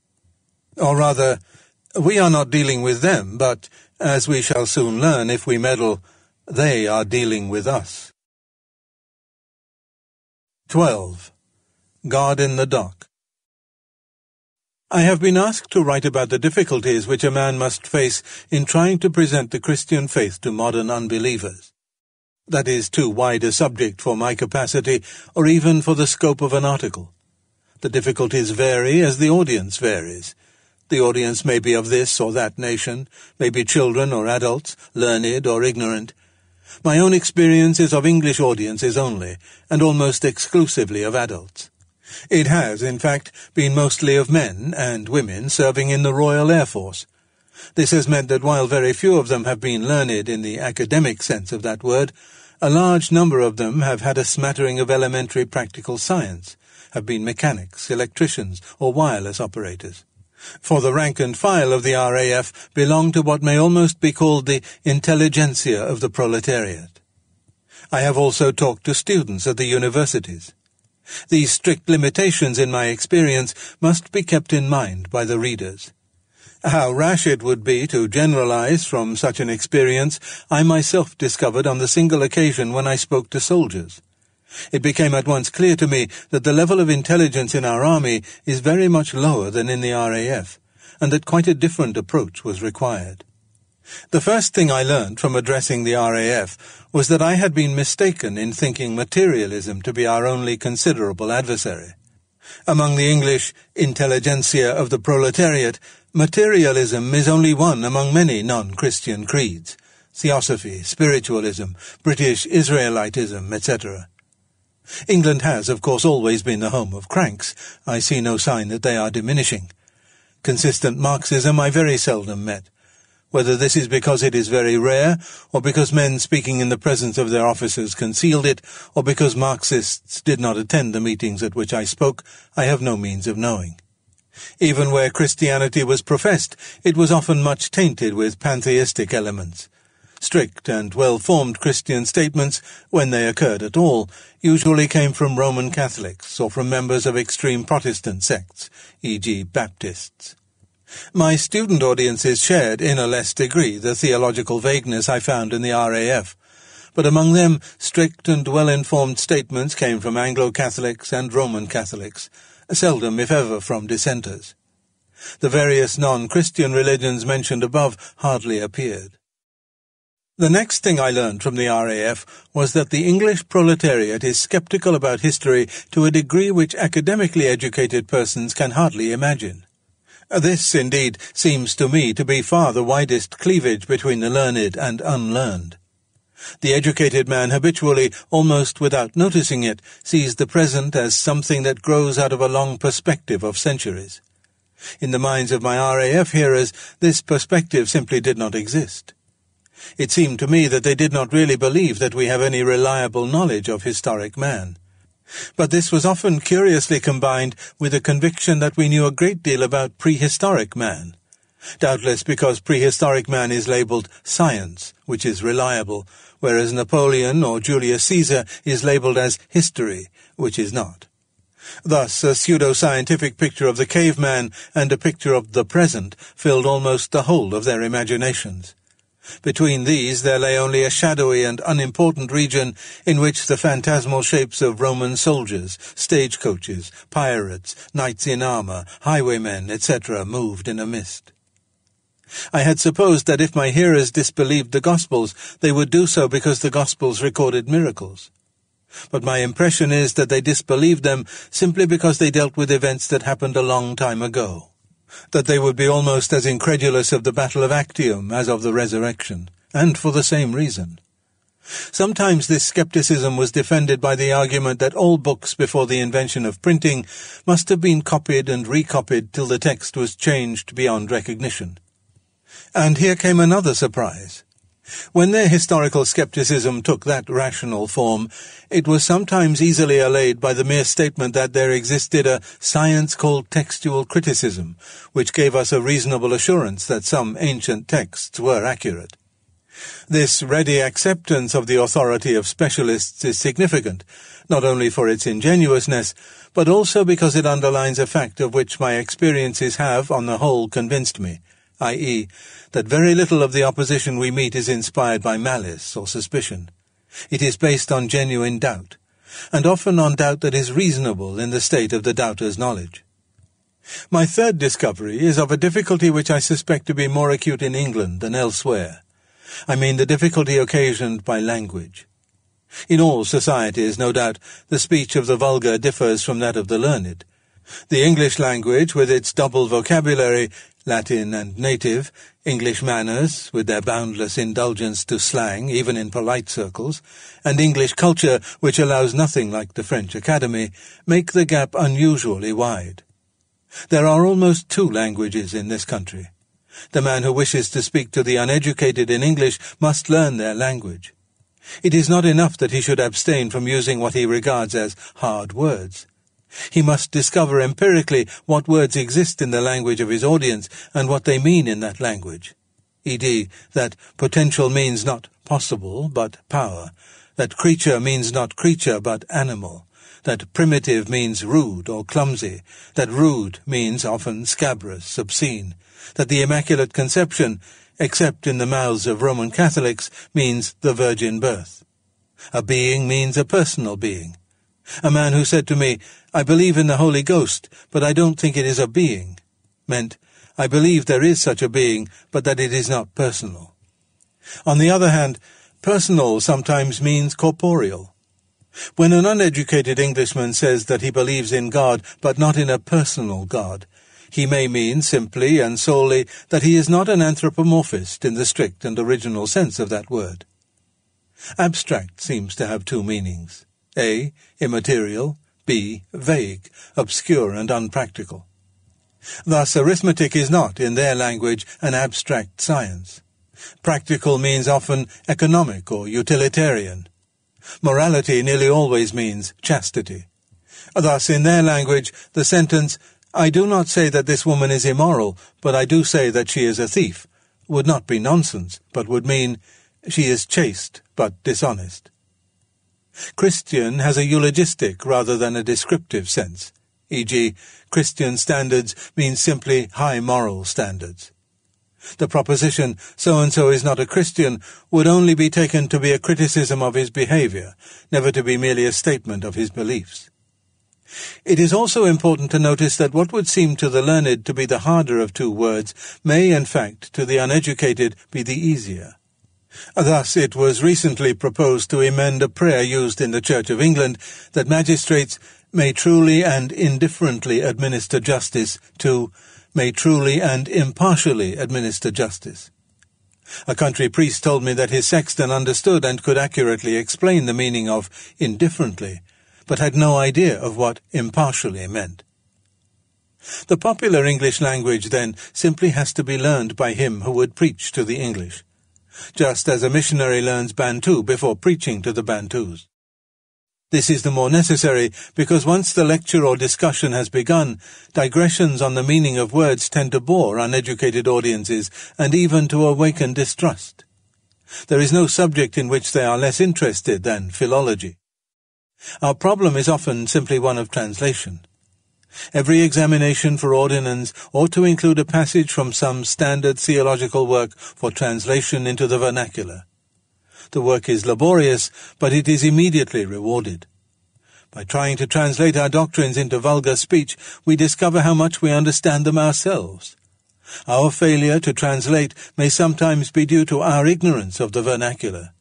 Much more often, it exposes the fact that we do not exactly know what we mean. Apart from this linguistic difficulty, the greatest barrier I have met is the almost total absence from the minds of my audience of any sense of sin. This has struck me more forcibly when I spoke to the RAF than when I spoke to students. Whether, as I believe, the proletariat is more self-righteous than other classes, or whether educated people are cleverer at concealing their pride, this creates for us a new situation. The early Christian preachers could assume in their hearers, whether Jews, Metuentes, or pagans, a sense of guilt. That this was common among pagans is shown by the fact that both Epicureanism and the mystery religions both claimed, though in different ways, to assuage it. Thus, the Christian message was in those days unmistakably the evangelium, the good news. It promised healing to those who knew they were sick. We have to convince our hearers of the unwelcome diagnosis before we can expect them to welcome the news of the remedy. The ancient man approached God, or even the gods, as the accused person approaches his judge. For the modern man, the roles are reversed. He is the judge. God is in the dock. He is quite a kindly judge. If God should have a reasonable defense for being the God who permits war, poverty, and disease, he is ready to listen to it. The trial may even end in God's acquittal. But the important thing is that man is on the bench and God in the dock. It is generally useless to try to combat this attitude, as older preachers did, by dwelling on sins like drunkenness and unchastity. The modern proletariat is not drunken. As for fornication, contraceptives have made a profound difference. As long as this sin might socially ruin a girl by making her the mother of a bastard, most men recognized the sin as against charity which it involved, and their consciences were often troubled by it. Now that it need have no such consequences, it is not, I think, generally felt to be a sin at all. My own experience suggests that if we can awake the conscience of our hearers at all, we must do so in quite different directions. We must talk of conceit, spite, jealousy, cowardice, meanness, etc. But I am very far from believing that I have found the solution of this problem. Finally, I must add that my own work has suffered very much from the incurable intellectualism of my approach. The simple emotional appeal, "Come to Jesus," is still often successful. But those who, like myself, lack the gift for making it, had better not attempt it. 13. Behind the scenes. When I was taken to the theatre as a small boy, what interested me most of all was the stage scenery. The interest was not an aesthetic one. No doubt the gardens, balconies, and palaces of the Edwardian sets looked prettier to me than they would now, but that had nothing to do with it. Ugly scenery would have served my turn just as well. Still less did I mistake these canvas images for realities. On the contrary, I believed and wished all things on the stage to be more artificial than they actually were. When an actor came on in ordinary modern clothes, I never believed he was wearing a real suit with veritable waistcoat and trousers put on in the ordinary way. I thought he was wearing, and I somehow felt he ought to be wearing, some kind of theatrical overalls which were slipped on all in one piece and fastened invisibly up the back. The stage suit ought not to be a suit. It ought to be something quite different, which, nevertheless, that's where the pleasure comes, looked like a suit from the stalls. Perhaps this is why I continued, even after I was grown up, to believe in the cold tea theory. Until a real actor pointed out that a man who played a leading part in a London theatre could afford to, and would certainly rather, provide real whiskey, if need were, at his own charges, than drink a tumbler of cold tea every evening shortly after his dinner. No. I knew very well that the scenery was painted canvas, that the stage rooms and stage trees seen from behind would not look like rooms or trees at all. That was where the interest lay. That was the fascination of our toy theatre at home, where we made our own scenery. You cut out your piece of cardboard in the shape of a tower, and you painted it, and then you gummed an ordinary nursery block onto the back to make it stand upright. The rapture was to dart to and fro. You went in front, and there was your tower. You went behind, and there, raw brown cardboard and a block. In the real theatre you couldn't go behind, but you knew it would be the same. The moment the actor vanished into the wings, he entered a different world. One knew it was not a world of any particular beauty or wonder. Somebody must have told me, at any rate I believed, it would be a rather dingy world of bare floors and whitewashed walls. The charm lay in the idea of being able thus to pass in and out of a world by taking 3 strides.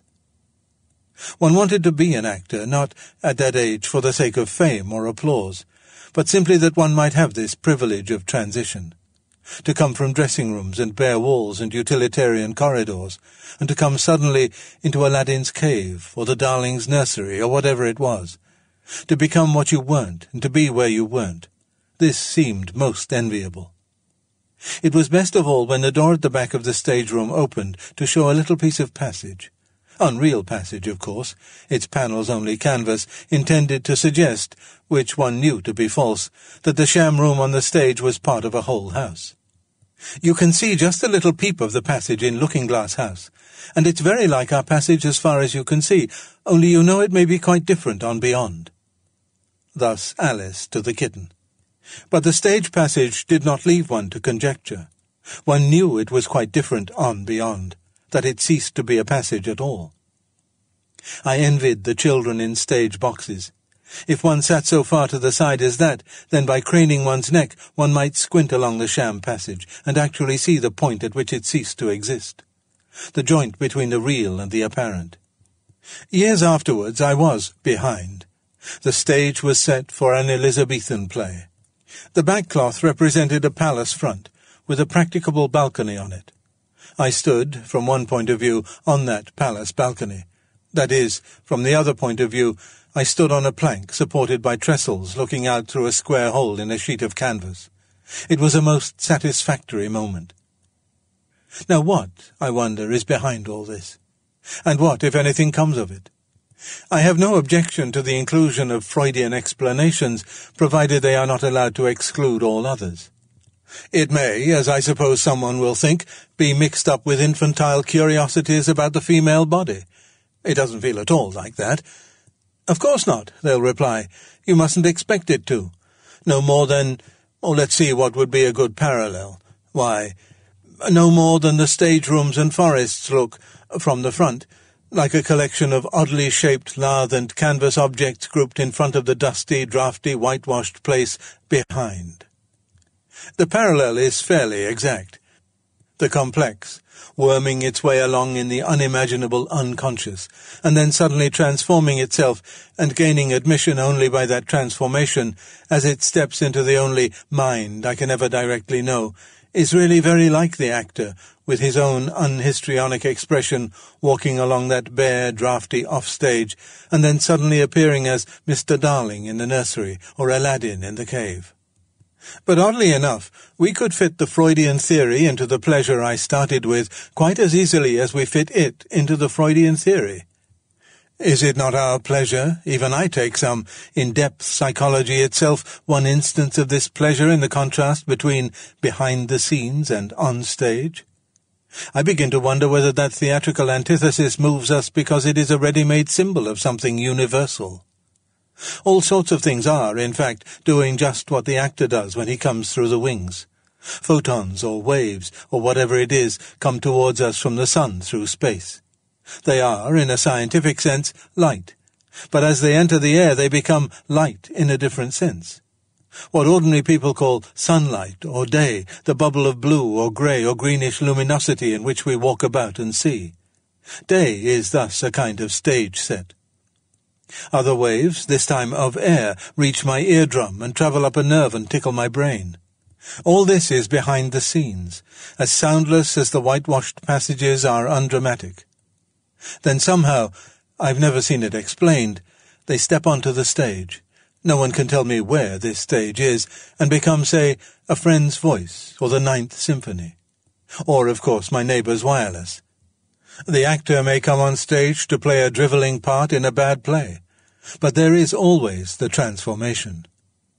Biological needs, producing or stimulated by temporary physiological states, climb into a young man's brain, pass on to the mysterious stage and appear as love. It may be, since all sorts of plays are performed there, the love celebrated by Dante, or it may be the love of a Guido, or a Mr. Guppy. We can call this the contrast of reality and appearance, but perhaps the fact of having first met it in the theatre will protect us from the threat of derogation which lurks in the word appearance. For in the theatre, of course, the play, the appearance is the thing. All the backstage realities exist only for its sake, and are valuable only insofar as they promote it.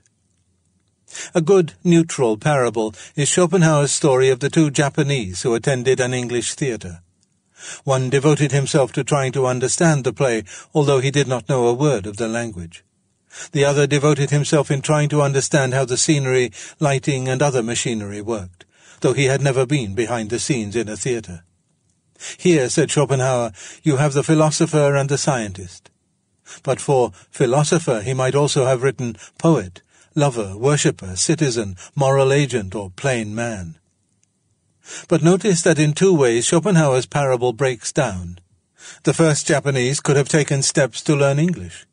But have we ever been given any grammar or dictionary? Can we find a teacher of the language in which this universal drama is being performed? Some, I among them, would say yes. Others would say no. The debate continues. And the second Japanese could have taken steps, could have pulled wires and got introductions to win admission behind the scenes and see the off-stage things for himself. At the very least, he knew there were such things. We lack both these advantages. Nobody can ever go behind. No one can, in any ordinary sense, meet or experience a photon, a sound wave, or the unconscious. That may be one reason why going behind in the theatre is exciting. We are doing what, in most cases, is impossible. We are not even, in the last resort, absolutely sure that such things exist. They are constructs, things assumed to account for our experience, but never to be experienced themselves. They may be assumed with great probability, but they are, after all, hypothetical. Even the off-stage existence of the actors is hypothetical.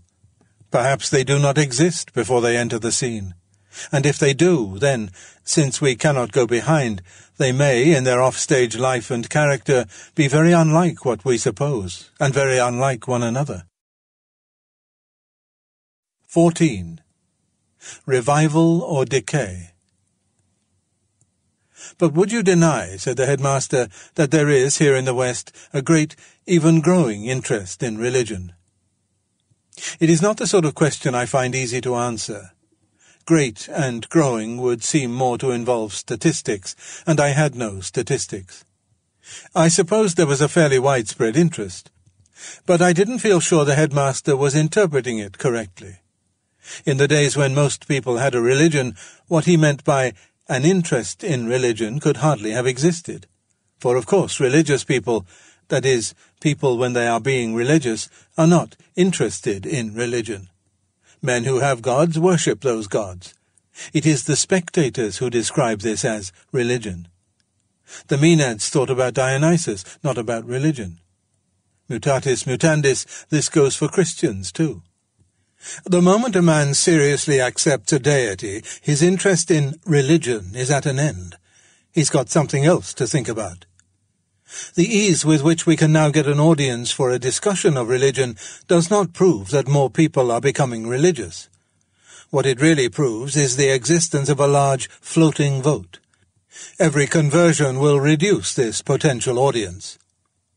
Once the climate of opinion allows such a floating vote to form, I see no reason why it should speedily diminish. Indecision, often very honest, is very natural. It would be foolish, however, not to realize that it is also no hardship. Floating is a very agreeable operation. A decision either way costs something. Real Christianity and consistent atheism both make demands on a man.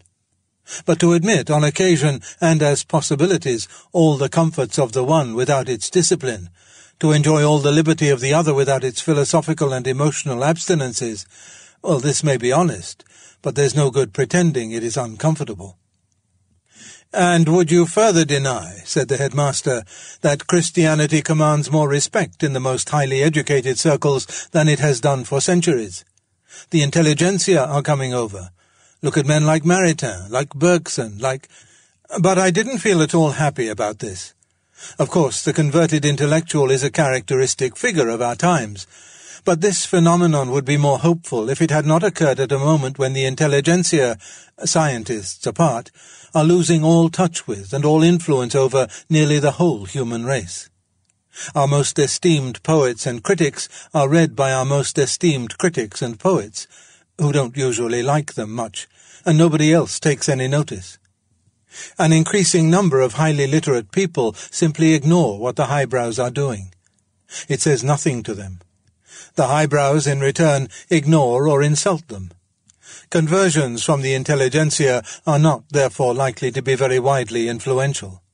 They may even raise a horrid suspicion that Christianity itself has become a part of the general highbrow racket, has been adopted, like surrealism and the pictures painted by chimpanzees, as one more method of shocking the bourgeois.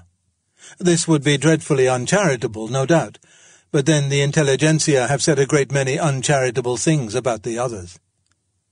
Then again, boomed the headmaster, even where there is, or is as yet, no explicit religion, do we not see a vast rallying to the defence of those standards which, whether recognized or not, make part of our spiritual heritage? The Western, may I not say the Christian values? We all winced. And to me in particular there came back the memory of a corrugated iron hut used as an RAF chapel, a few kneeling airmen, and a young chaplain uttering the prayer, "Teach us, O Lord, to love the things thou standest for." He was perfectly sincere, and I willingly believe that the things in question included something more and better than the Western values, whatever those may be. And yet, his words seemed to me to imply a point of view incompatible with Christianity, or indeed with any serious theism whatever. God is not, for it, the goal or end. He is, and how fortunate, enlightened, has or stands for the right ideals. He is valued for that reason. He ranks admittedly as a leader, but of course a leader leads to something beyond himself. That something else is the real goal.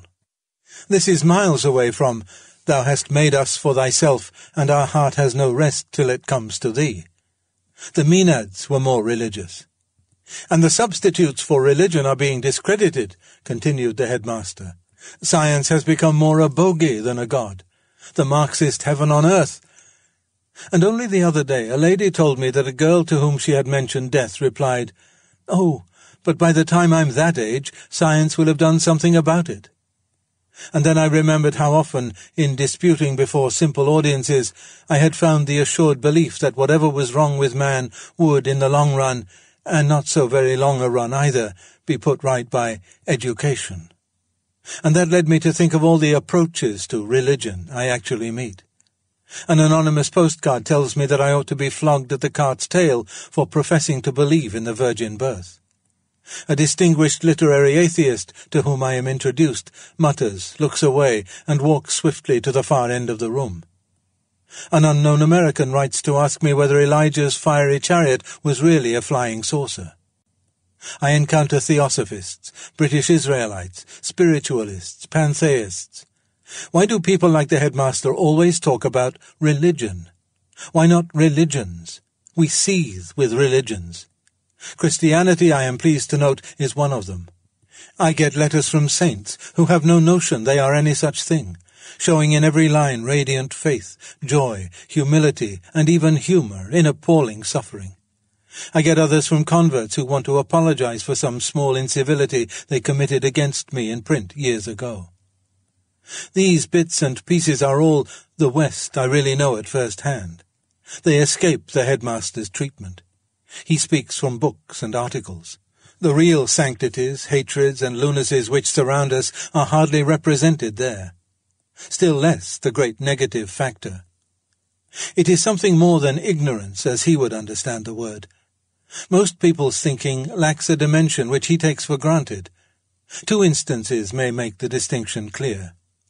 Once, after I had said something on the air about natural law, an old colonel, obviously anima candida, wrote to say that this had interested him very much, and could I just tell him of some handy little brochure which dealt with the subject fully.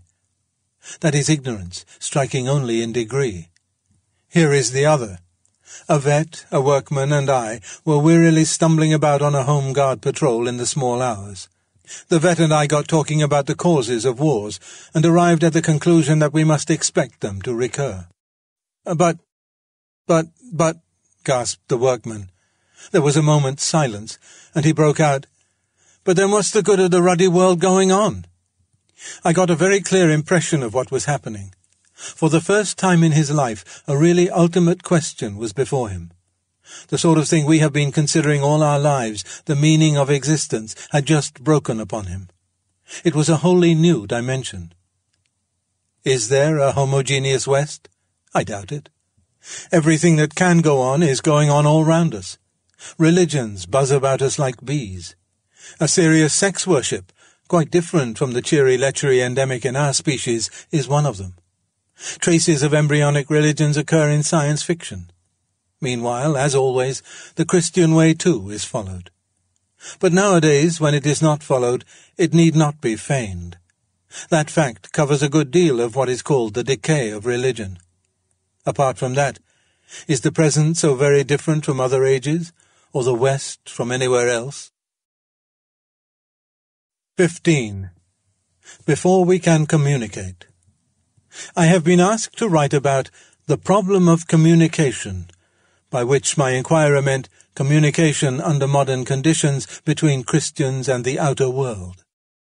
And, as usually happens to me when I am questioned, I feel a little embarrassed by the simplicity and unexcitingness of the answer I want to give. I feel that what I have to say is on a cruder and lower level than was hoped for. My ideas about communication are purely empirical, and two anecdotes, both strictly true, will illustrate the sort of experience on which they are based. 1. The old prayer book prayed that magistrates might truly and indifferently administer justice. Then the revisers thought that they would make this easier by altering indifferently to impartially. A country clergyman of my acquaintance asked his sexton what he thought indifferently meant, and got the correct answer. It means making no difference between one chap and another. And what, continued the parson, do you think impartially means? Ah, said the sexton after a pause, I wouldn't know that. Everyone sees what the revisers had in mind. They were afraid that the man in the pew would take indifferently to mean, as it often does, carelessly, without concern. They knew that this error would not be made by highly educated people, but they thought it would be made by everyone else. The sexton's reply, however, reveals that it will not be made by the least educated class of all. It will be made only by those who are educationally in the middle, those whose language is fashionable, our elders would have said polite, without being scholarly. The highest and lower classes are both equally safe from it, and impartially, which guards the middle churchgoers from misunderstanding, is meaningless to the simple. 2. During the war I got into a discussion with a working man about the devil. He said he believed in a devil, but not a personal devil. As the discussion proceeded, it grew more and more perplexing to both parties. It became clear that we were somehow at cross purposes. Then suddenly, and almost by accident, I discovered what was wrong. It became obvious that he had, all along, been meaning by the word personal nothing more or less or other than corporeal. He was a very intelligent man, and once this discovery had been made, there was no difficulty. Apparently we had not really disagreed about anything. The difference between us was merely one of vocabulary. It set me wondering how many of the thousands of people who say they believe in God but not in a personal God are really trying to tell us no more than that they are not, in the strict sense, anthropomorphists, and are, in fact, asserting on this point their perfect orthodoxy. Where the revisers of the prayer book and I both went wrong was this. We both had a priori notions of what simple people mean by words. I assumed that the workman's usage was the same as my own. The revisers, more subtly but not more correctly, assumed that all would know the sense of indifferently, which they were guarding against when they amended it. But apparently we must not decide a priori what other people mean by English words any more than what Frenchmen mean by French words. We must be wholly empirical. We must listen and note and memorize. And, of course, we must set aside every trace of snobbery or pedantry about right or wrong usages. Now this is, I feel, very humdrum and workaday. When one wants to discuss the problem of communication on a grand philosophical level, when one wants to talk about conflicts of Weltanschauung and the predicament of modern or urban or crisis consciousness, it is chilling to be told that the first step is simply linguistic in the crudest sense. But it is. What we want to see in every ordination exam is a compulsory paper on, simply, translation, a passage from some theological work to be turned into plain vernacular English.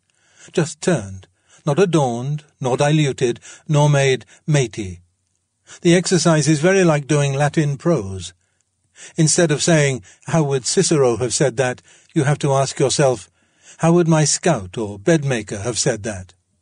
You will at once find that this labour has two useful byproducts. 1. In the very process of eliminating from your matter all that is technical, learned, or elusive, you will discover, perhaps for the first time, the true value of learned language, namely brevity. It can say in 10 words what popular speech can hardly get into 100. Your popularization of the passage set will have to be very much longer than the original, and this we must just put up with. 2. You will also discover, at least I, a copious translator, think I have discovered, just how much you yourself have, up to that moment, been understanding the language which you are now trying to translate. Again and again I have been most usefully humiliated in this way. One holds, or thinks one holds, a particular view, say, of the atonement or orders or inspiration, and you can go on for years discussing and defending it to others of your own sort. New refinements can be introduced to meet its critics. Brilliant metaphors can seem to illuminate its obscurities. Comparisons with other views, placings of it, are somehow felt to establish its position in a sort of aristocracy of ideas. For the others are all talking the same language, and all move in the same world of discourse. All seems well. Then turn and try to expound this same view to an intelligent mechanic, or a sincerely inquisitive but superficially quite irreverent schoolboy. Some question of shattering crudity, it would never be asked in learned circles, will be shot at you. You are like a skilled swordsman transfixed by an opponent who wins just because he knows none of the first principles. The crude question turns out to be fatal. You have never, it now appears, really understood what you have so long maintained.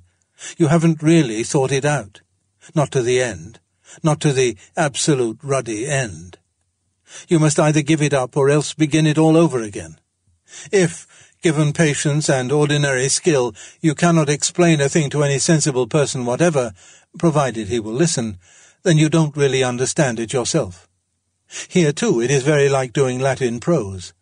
The bits you can't get into Latin are usually the bits you haven't really grasped in the English. What we need to be particularly on our guard against are precisely the vogue words, the incantatory words of our own circle. For your generation they are, perhaps, engagement, commitment, over against, under judgment, existential, crisis, and confrontation. These are, of all expressions, the least likely to be intelligible to anyone divided from you by a school of thought, by a decade, by a social class. They are like a family language or a school slang, and our private language may delude ourselves as well as mystifying outsiders. Enchanted words seem so full of meaning, so illuminating, but we may be deceived. What we derive from them may sometimes be not so much a clear conception as a heartwarming sense of being at home and among our own sort. We understand one another often means we are in sympathy. Sympathy is a good thing. It may even be in some ways a better thing than intellectual understanding, but not the same thing. 16. Cross-examination. The following is an interview with C.S. Lewis held on the 7th of May 1963 in Lewis's rooms in Magdalen College, Cambridge.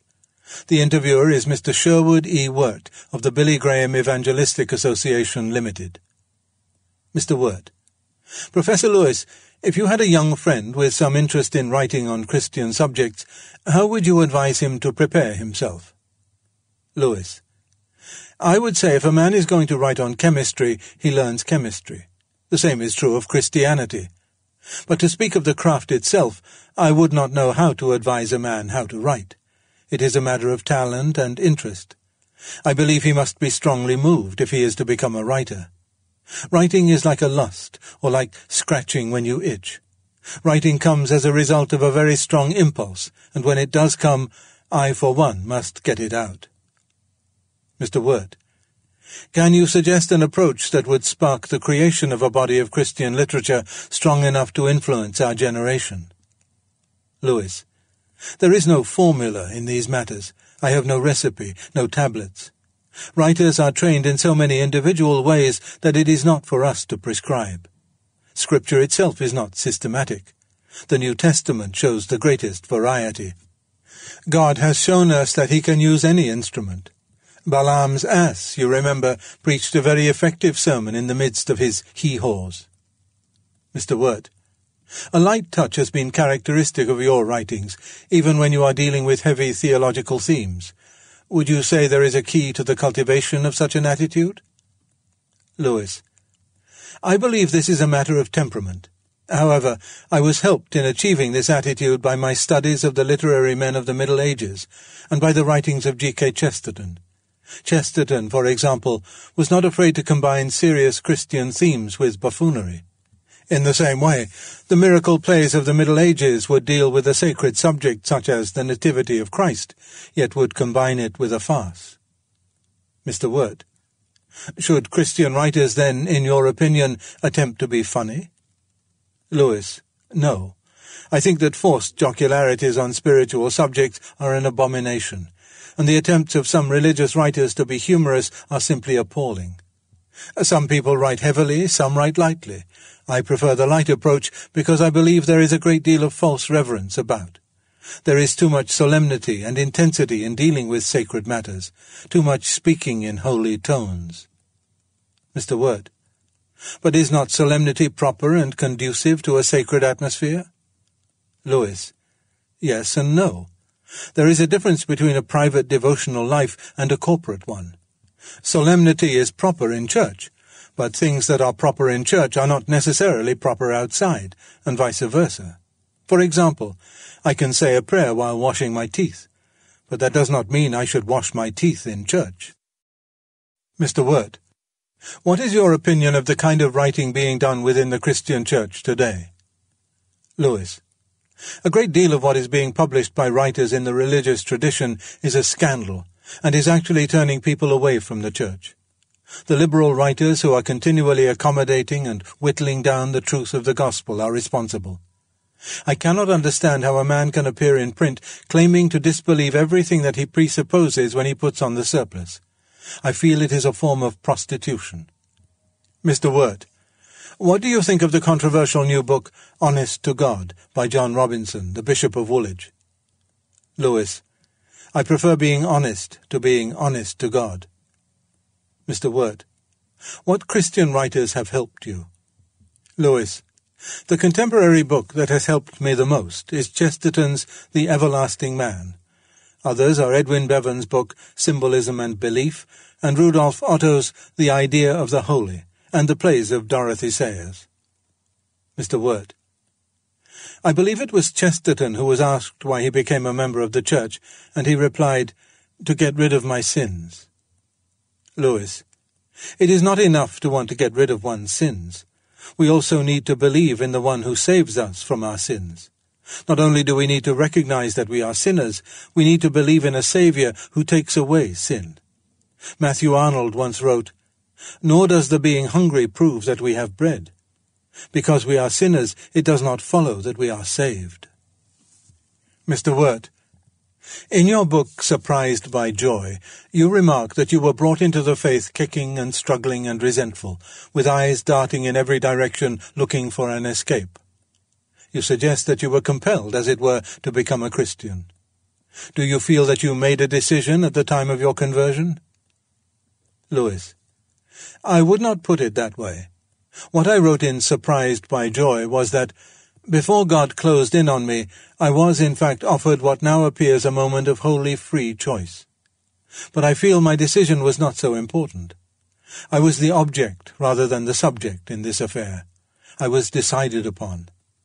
I was glad afterwards at the way it came out, but at the moment what I heard was God saying, "Put down your gun and we'll talk." Mr. Wirt, that sounds to me as if you came to a very definite point of decision. Lewis, well, I would say that the most deeply compelled action is also the freest action. By that I mean, no part of you is outside the action. It is a paradox. I expressed it in Surprised by Joy by saying that I chose, yet it really did not seem possible to do the opposite. Mr. Wirt, you wrote 20 years ago that a man who was merely a man and said the sort of things Jesus said would not be a great moral teacher. He would either be a lunatic, on a level with the man who says he is a poached egg, or else he would be the devil of hell. You must make your choice. Either this man was and is the Son of God, or else a madman or something worse. You can shut him up for a fool, you can spit at him and kill him as a demon, or you can fall at his feet and call him Lord and God. But let us not come with any patronizing nonsense about his being a great human teacher. He has not left that open to us. He did not intend to. Would you say your view of this matter has changed since then? Lewis, I would say there is no substantial change. Mr. Wirt, would you say that the aim of Christian writing, including your own writing, is to bring about an encounter of the reader with Jesus Christ? Lewis, that is not my language, yet it is the purpose I have in view. For example, I have just finished a book on prayer, an imaginary correspondence with someone who raises questions about difficulties in prayer. Mr. Wirt, how can we foster the encounter of people with Jesus Christ? Lewis, you can't lay down any pattern for God. There are many different ways of bringing people into his kingdom, even some ways that I especially dislike. I have therefore learned to be cautious in my judgment. But we can block it in many ways. As Christians, we are tempted to make unnecessary concessions to those outside the faith. We give in too much. Now, I don't mean that we should run the risk of making a nuisance of ourselves by witnessing at improper times, but there comes a time when we must show that we disagree. We must show our Christian colours if we are to be true to Jesus Christ. We cannot remain silent or concede everything away. There is a character in one of my children's stories named Aslan, who says, "I never tell anyone any story except his own." I cannot speak for the way God deals with others. I only know how he deals with me personally. Of course, we are to pray for spiritual awakening, and in various ways we can do something toward it. But we must remember that neither Paul nor Apollos gives the increase. As Charles Williams once said, "The altar must often be built in one place so that the fire may come down in another place." Mr. Wirt: Professor Lewis, your writings have an unusual quality not often found in discussions of Christian themes. You write as though you enjoyed it. Lewis: If I didn't enjoy writing, I wouldn't continue to do it. Of all my books, there was only one I did not take pleasure in writing. Mr. Wirt: Which one? Lewis: The Screwtape Letters. They were dry and gritty going. At the time I was thinking of objections to the Christian life, and decided to put them into the form, "That's what the devil would say." But making good's bad and bad's good gets to be fatiguing. Mr. Wirt: How would you suggest a young Christian writer go about developing a style? Lewis: The way for a person to develop a style is, A, to know exactly what he wants to say, and B, to be sure he is saying exactly that. The reader, we must remember, does not start by knowing what we mean. If our words are ambiguous, our meaning will escape him. I sometimes think that writing is like driving sheep down a road. If there is any gate open to the left or the right, the readers will most certainly go into it. Mr. Wirt: Do you believe that the Holy Spirit can speak to the world through Christian writers today? Lewis: I prefer to make no judgment concerning a writer's direct illumination by the Holy Spirit. I have no way of knowing whether what is written is from heaven or not. I do believe that God is the Father of lights, natural lights as well as spiritual lights. James 1, verse 17. That is, God is not interested only in Christian writers as such. He is concerned with all kinds of writing. In the same way, a sacred calling is not limited to ecclesiastical functions. A man who is weeding a field of turnips is also serving God. Mr. Wirt: An American writer, Mr. Dewey Beagle, has stated that in his opinion the Isaac Watts hymn, "When I Survey the Wondrous Cross," is more inspired by God than is the Song of Solomon in the Old Testament. What would be your view? Lewis: The great saints and mystics of the Church have felt just the opposite about it. They have found tremendous spiritual truth in the Song of Solomon. There is a difference of levels here. The question of the canon is involved. Also, we must remember that what is meet for a grown person might be unsuited to the palate of a child. Mr. Wirt: How would you evaluate modern literary trends as exemplified by such writers as Ernest Hemingway, Samuel Beckett, and Jean-Paul Sartre? Lewis: I have read very little in this field. I am not a contemporary scholar. I am not even a scholar of the past. But I am a lover of the past. Mr. Wirt: Do you believe that the use of filth and obscenity is necessary in order to establish a realistic atmosphere in contemporary literature? Lewis: I do not. I treat this development as a symptom, a sign of a culture that has lost its faith. Moral collapse follows upon spiritual collapse. I look upon the immediate future with great apprehension. Mr. Wirt: Do you feel, then, that modern culture is being de-Christianized?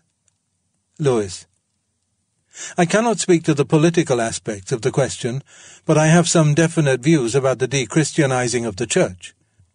I believe that there are many accommodating preachers and too many practitioners in the Church who are not believers.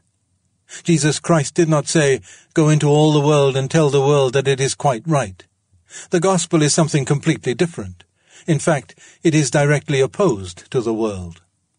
The case against Christianity that is made out in the world is quite strong. Every war, every shipwreck, every cancer case, every calamity contributes to making a prima facie case against Christianity. It is not easy to be a believer in the face of this surface evidence. It calls for a strong faith in Jesus Christ. Mr. Wirt, do you approve of men such as Brian Greene and Billy Graham asking people to come to a point of decision regarding the Christian life? Lewis, I had the pleasure of meeting Billy Graham once. We had dinner together during his visit to Cambridge University in 1955, while he was conducting a mission to students. I thought he was a very modest and a very sensible man, and I liked him very much indeed. In a civilization like ours, I feel that everyone has to come to terms with the claims of Jesus Christ upon his life, or else be guilty of inattention or of evading the question. In the Soviet Union it is different. Many people living in Russia today have never had to consider the claims of Christ, because they have never heard of those claims. In the same way, we who live in English-speaking countries have never really been forced to consider the claims, let us say, of Hinduism. But in our Western civilization, we are obligated both morally and intellectually to come to grips with Jesus Christ. If we refuse to do so, we are guilty of being bad philosophers and bad thinkers. Mr. Wirt, what is your view of the daily discipline of the Christian life? The need for taking time to be alone with God? Lewis, we have our New Testament regimental orders upon the subject. I would take it for granted that everyone who becomes a Christian would undertake this practice. It is enjoined upon us by our Lord, and since they are his commands, I believe in following them. It is always just possible that Jesus Christ meant what he said when he told us to seek the secret place and to close the door. Mr. Wirt, what do you think is going to happen in the next few years of history, Mr. Lewis? Lewis, I have no way of knowing. My primary field is the past. I travel with my back to the engine, and that makes it difficult when you try to steer. The world might stop in 10 minutes. Meanwhile, we are to go on doing our duty. The great thing is to be found at one's post as a child of God, living each day as though it were our last, but planning as though our world might last 100 years. We have, of course, the assurance of the New Testament regarding events to come. I find it difficult to keep from laughing when I find people worrying about future destruction of some kind or other. Didn't they know they were going to die anyway? Apparently not. My wife once asked a young woman friend whether she had ever thought of death, and she replied, "Oh, by the time I reach that age, science will have done something about it." Mr. Wirt, do you think there will be widespread travel in space? Lewis, I look forward with horror to contact with the other inhabited planets, if there are such. We would only transport to them all of our sin and our acquisitiveness, and establish a new colonialism. I can't bear to think of it. But if we on earth were to get right with God, of course all would be changed. Once we find ourselves spiritually awakened, we can go to outer space and take the good things with us. That is quite a different matter. Part 3. 1. Bulverism, or the foundation of 20th century thought. It is a disastrous discovery, as Emerson says somewhere, that we exist. I mean, it is disastrous when, instead of merely attending to a rose, we are forced to think of ourselves looking at the rose, with a certain type of mind and a certain type of eyes. It is disastrous because, if you are not very careful, the color of the rose gets attributed to our optic nerves, and it's sent to our noses, and in the end there is no rose left.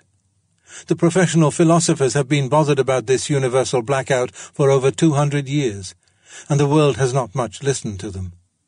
But the same disaster is now occurring on a level we can all understand. We have recently discovered that we exist in 2 new senses. The Freudians have discovered that we exist as bundles of complexes. The Marxians have discovered that we exist as members of some economic class. In the old days, it was supposed that if a thing seemed obviously true to 100 men, then it was probably true in fact. Nowadays, the Freudian will tell you to go and analyze the 100. You will find that they all think Elizabeth I a great queen because they all have a mother complex. Their thoughts are psychologically tainted at the source. And the Marxist will tell you to go and examine the economic interests of the 100. You will find that they all think freedom a good thing because they are all members of the bourgeoisie whose prosperity is increased by a policy of laissez-faire. Their thoughts are ideologically tainted at the source. Now, this is obviously great fun, but it has not always been noticed that there is a bill to pay for it. There are two questions that people who say this kind of thing ought to be asked. The first is, are all thoughts thus tainted at the source, or only some? The second is, does the taint invalidate the tainted thought, in the sense of making it untrue, or not? If they say all thoughts are thus tainted, then, of course, we must remind them that Freudianism and Marxism are as much system of thought as Christian theology or philosophical idealism. The Freudian and the Marxian are in the same boat with all the rest of us, and cannot criticize us from outside. They have sawn off the branch they were sitting on. If, on the other hand, they say that the taint need not invalidate their thinking, then neither need it invalidate ours, in which case they have saved their own branch, but also saved ours along with it. The only line they can really take is to say that some thoughts are tainted and others are not, which has the advantage, if Freudians and Marxians regard it as an advantage, of being what every sane man has always believed. But if that is so, then we must ask how you find out which are tainted and which are not. It is no earthly use saying that those are tainted which agree with the secret wishes of the thinker. Some of the things I should like to believe must in fact be true. It is impossible to arrange a universe which contradicts everyone's wishes in every respect, at every moment. Suppose I think, after doing my accounts, that I have a large balance at the bank. And suppose you want to find out whether this belief of mine is wishful thinking. You can never come to any conclusion by examining my psychological condition. Your only chance of finding out is to sit down and work through the sum yourself. When you have checked my figures, then, and then only, will you know whether I have that balance or not.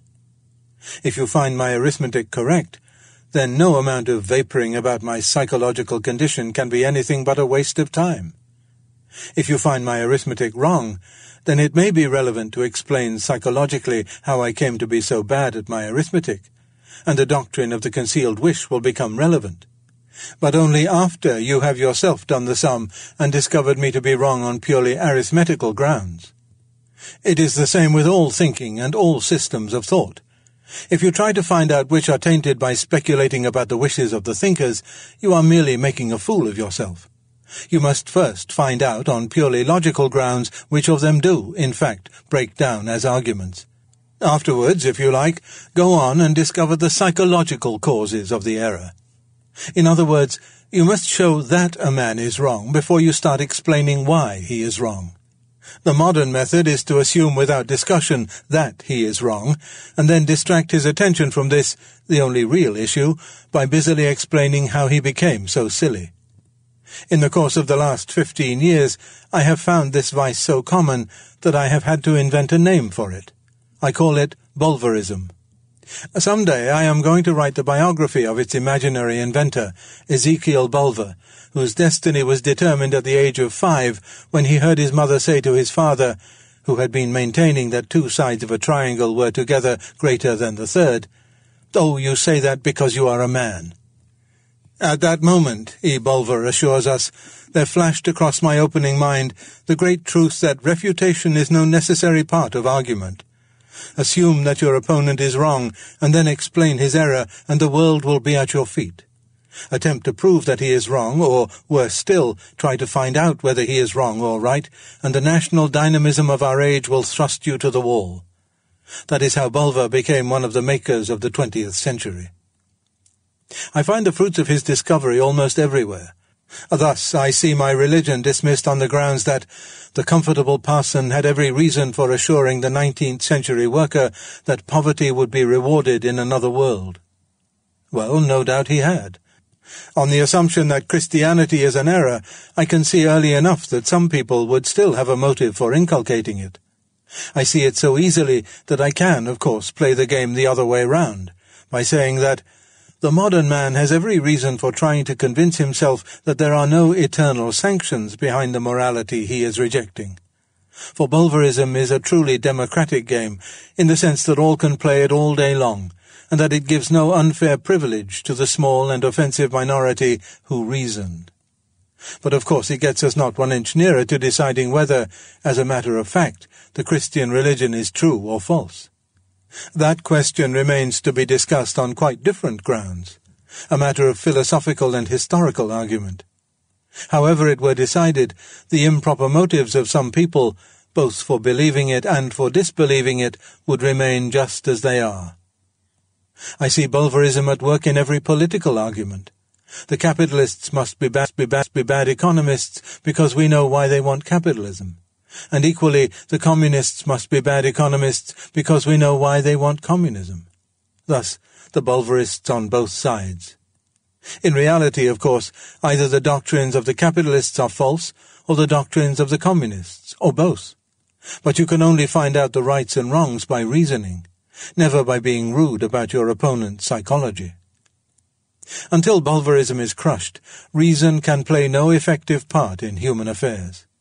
Each side snatches it early as a weapon against the other. But between the two, reason itself is discredited. And why should reason not be discredited? It would be easy, in answer, to point to the present state of the world. But the real answer is even more immediate.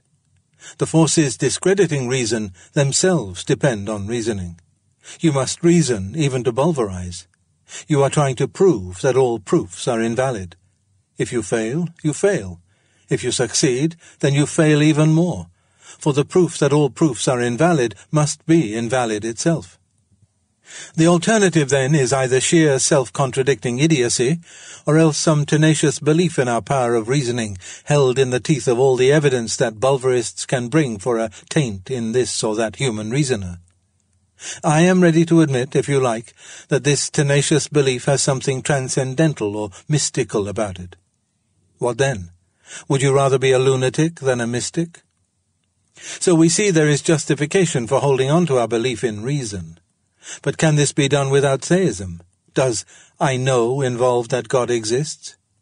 Everything I know is an inference from sensation, except the present moment. All our knowledge of the universe beyond our immediate experiences depends on inferences from these experiences. If our inferences do not give a genuine insight into reality, then we can know nothing. A theory cannot be accepted if it does not allow our thinking to be a genuine insight, nor if the fact of our knowledge is not explicable in terms of that theory. But our thoughts can only be accepted as a genuine insight under certain conditions. All beliefs have causes, but a distinction must be drawn between 1. Ordinary causes, and 2. A special kind of cause called a reason. Causes are mindless events which can produce other results than belief. Reasons arise from axioms and inferences and affect only beliefs.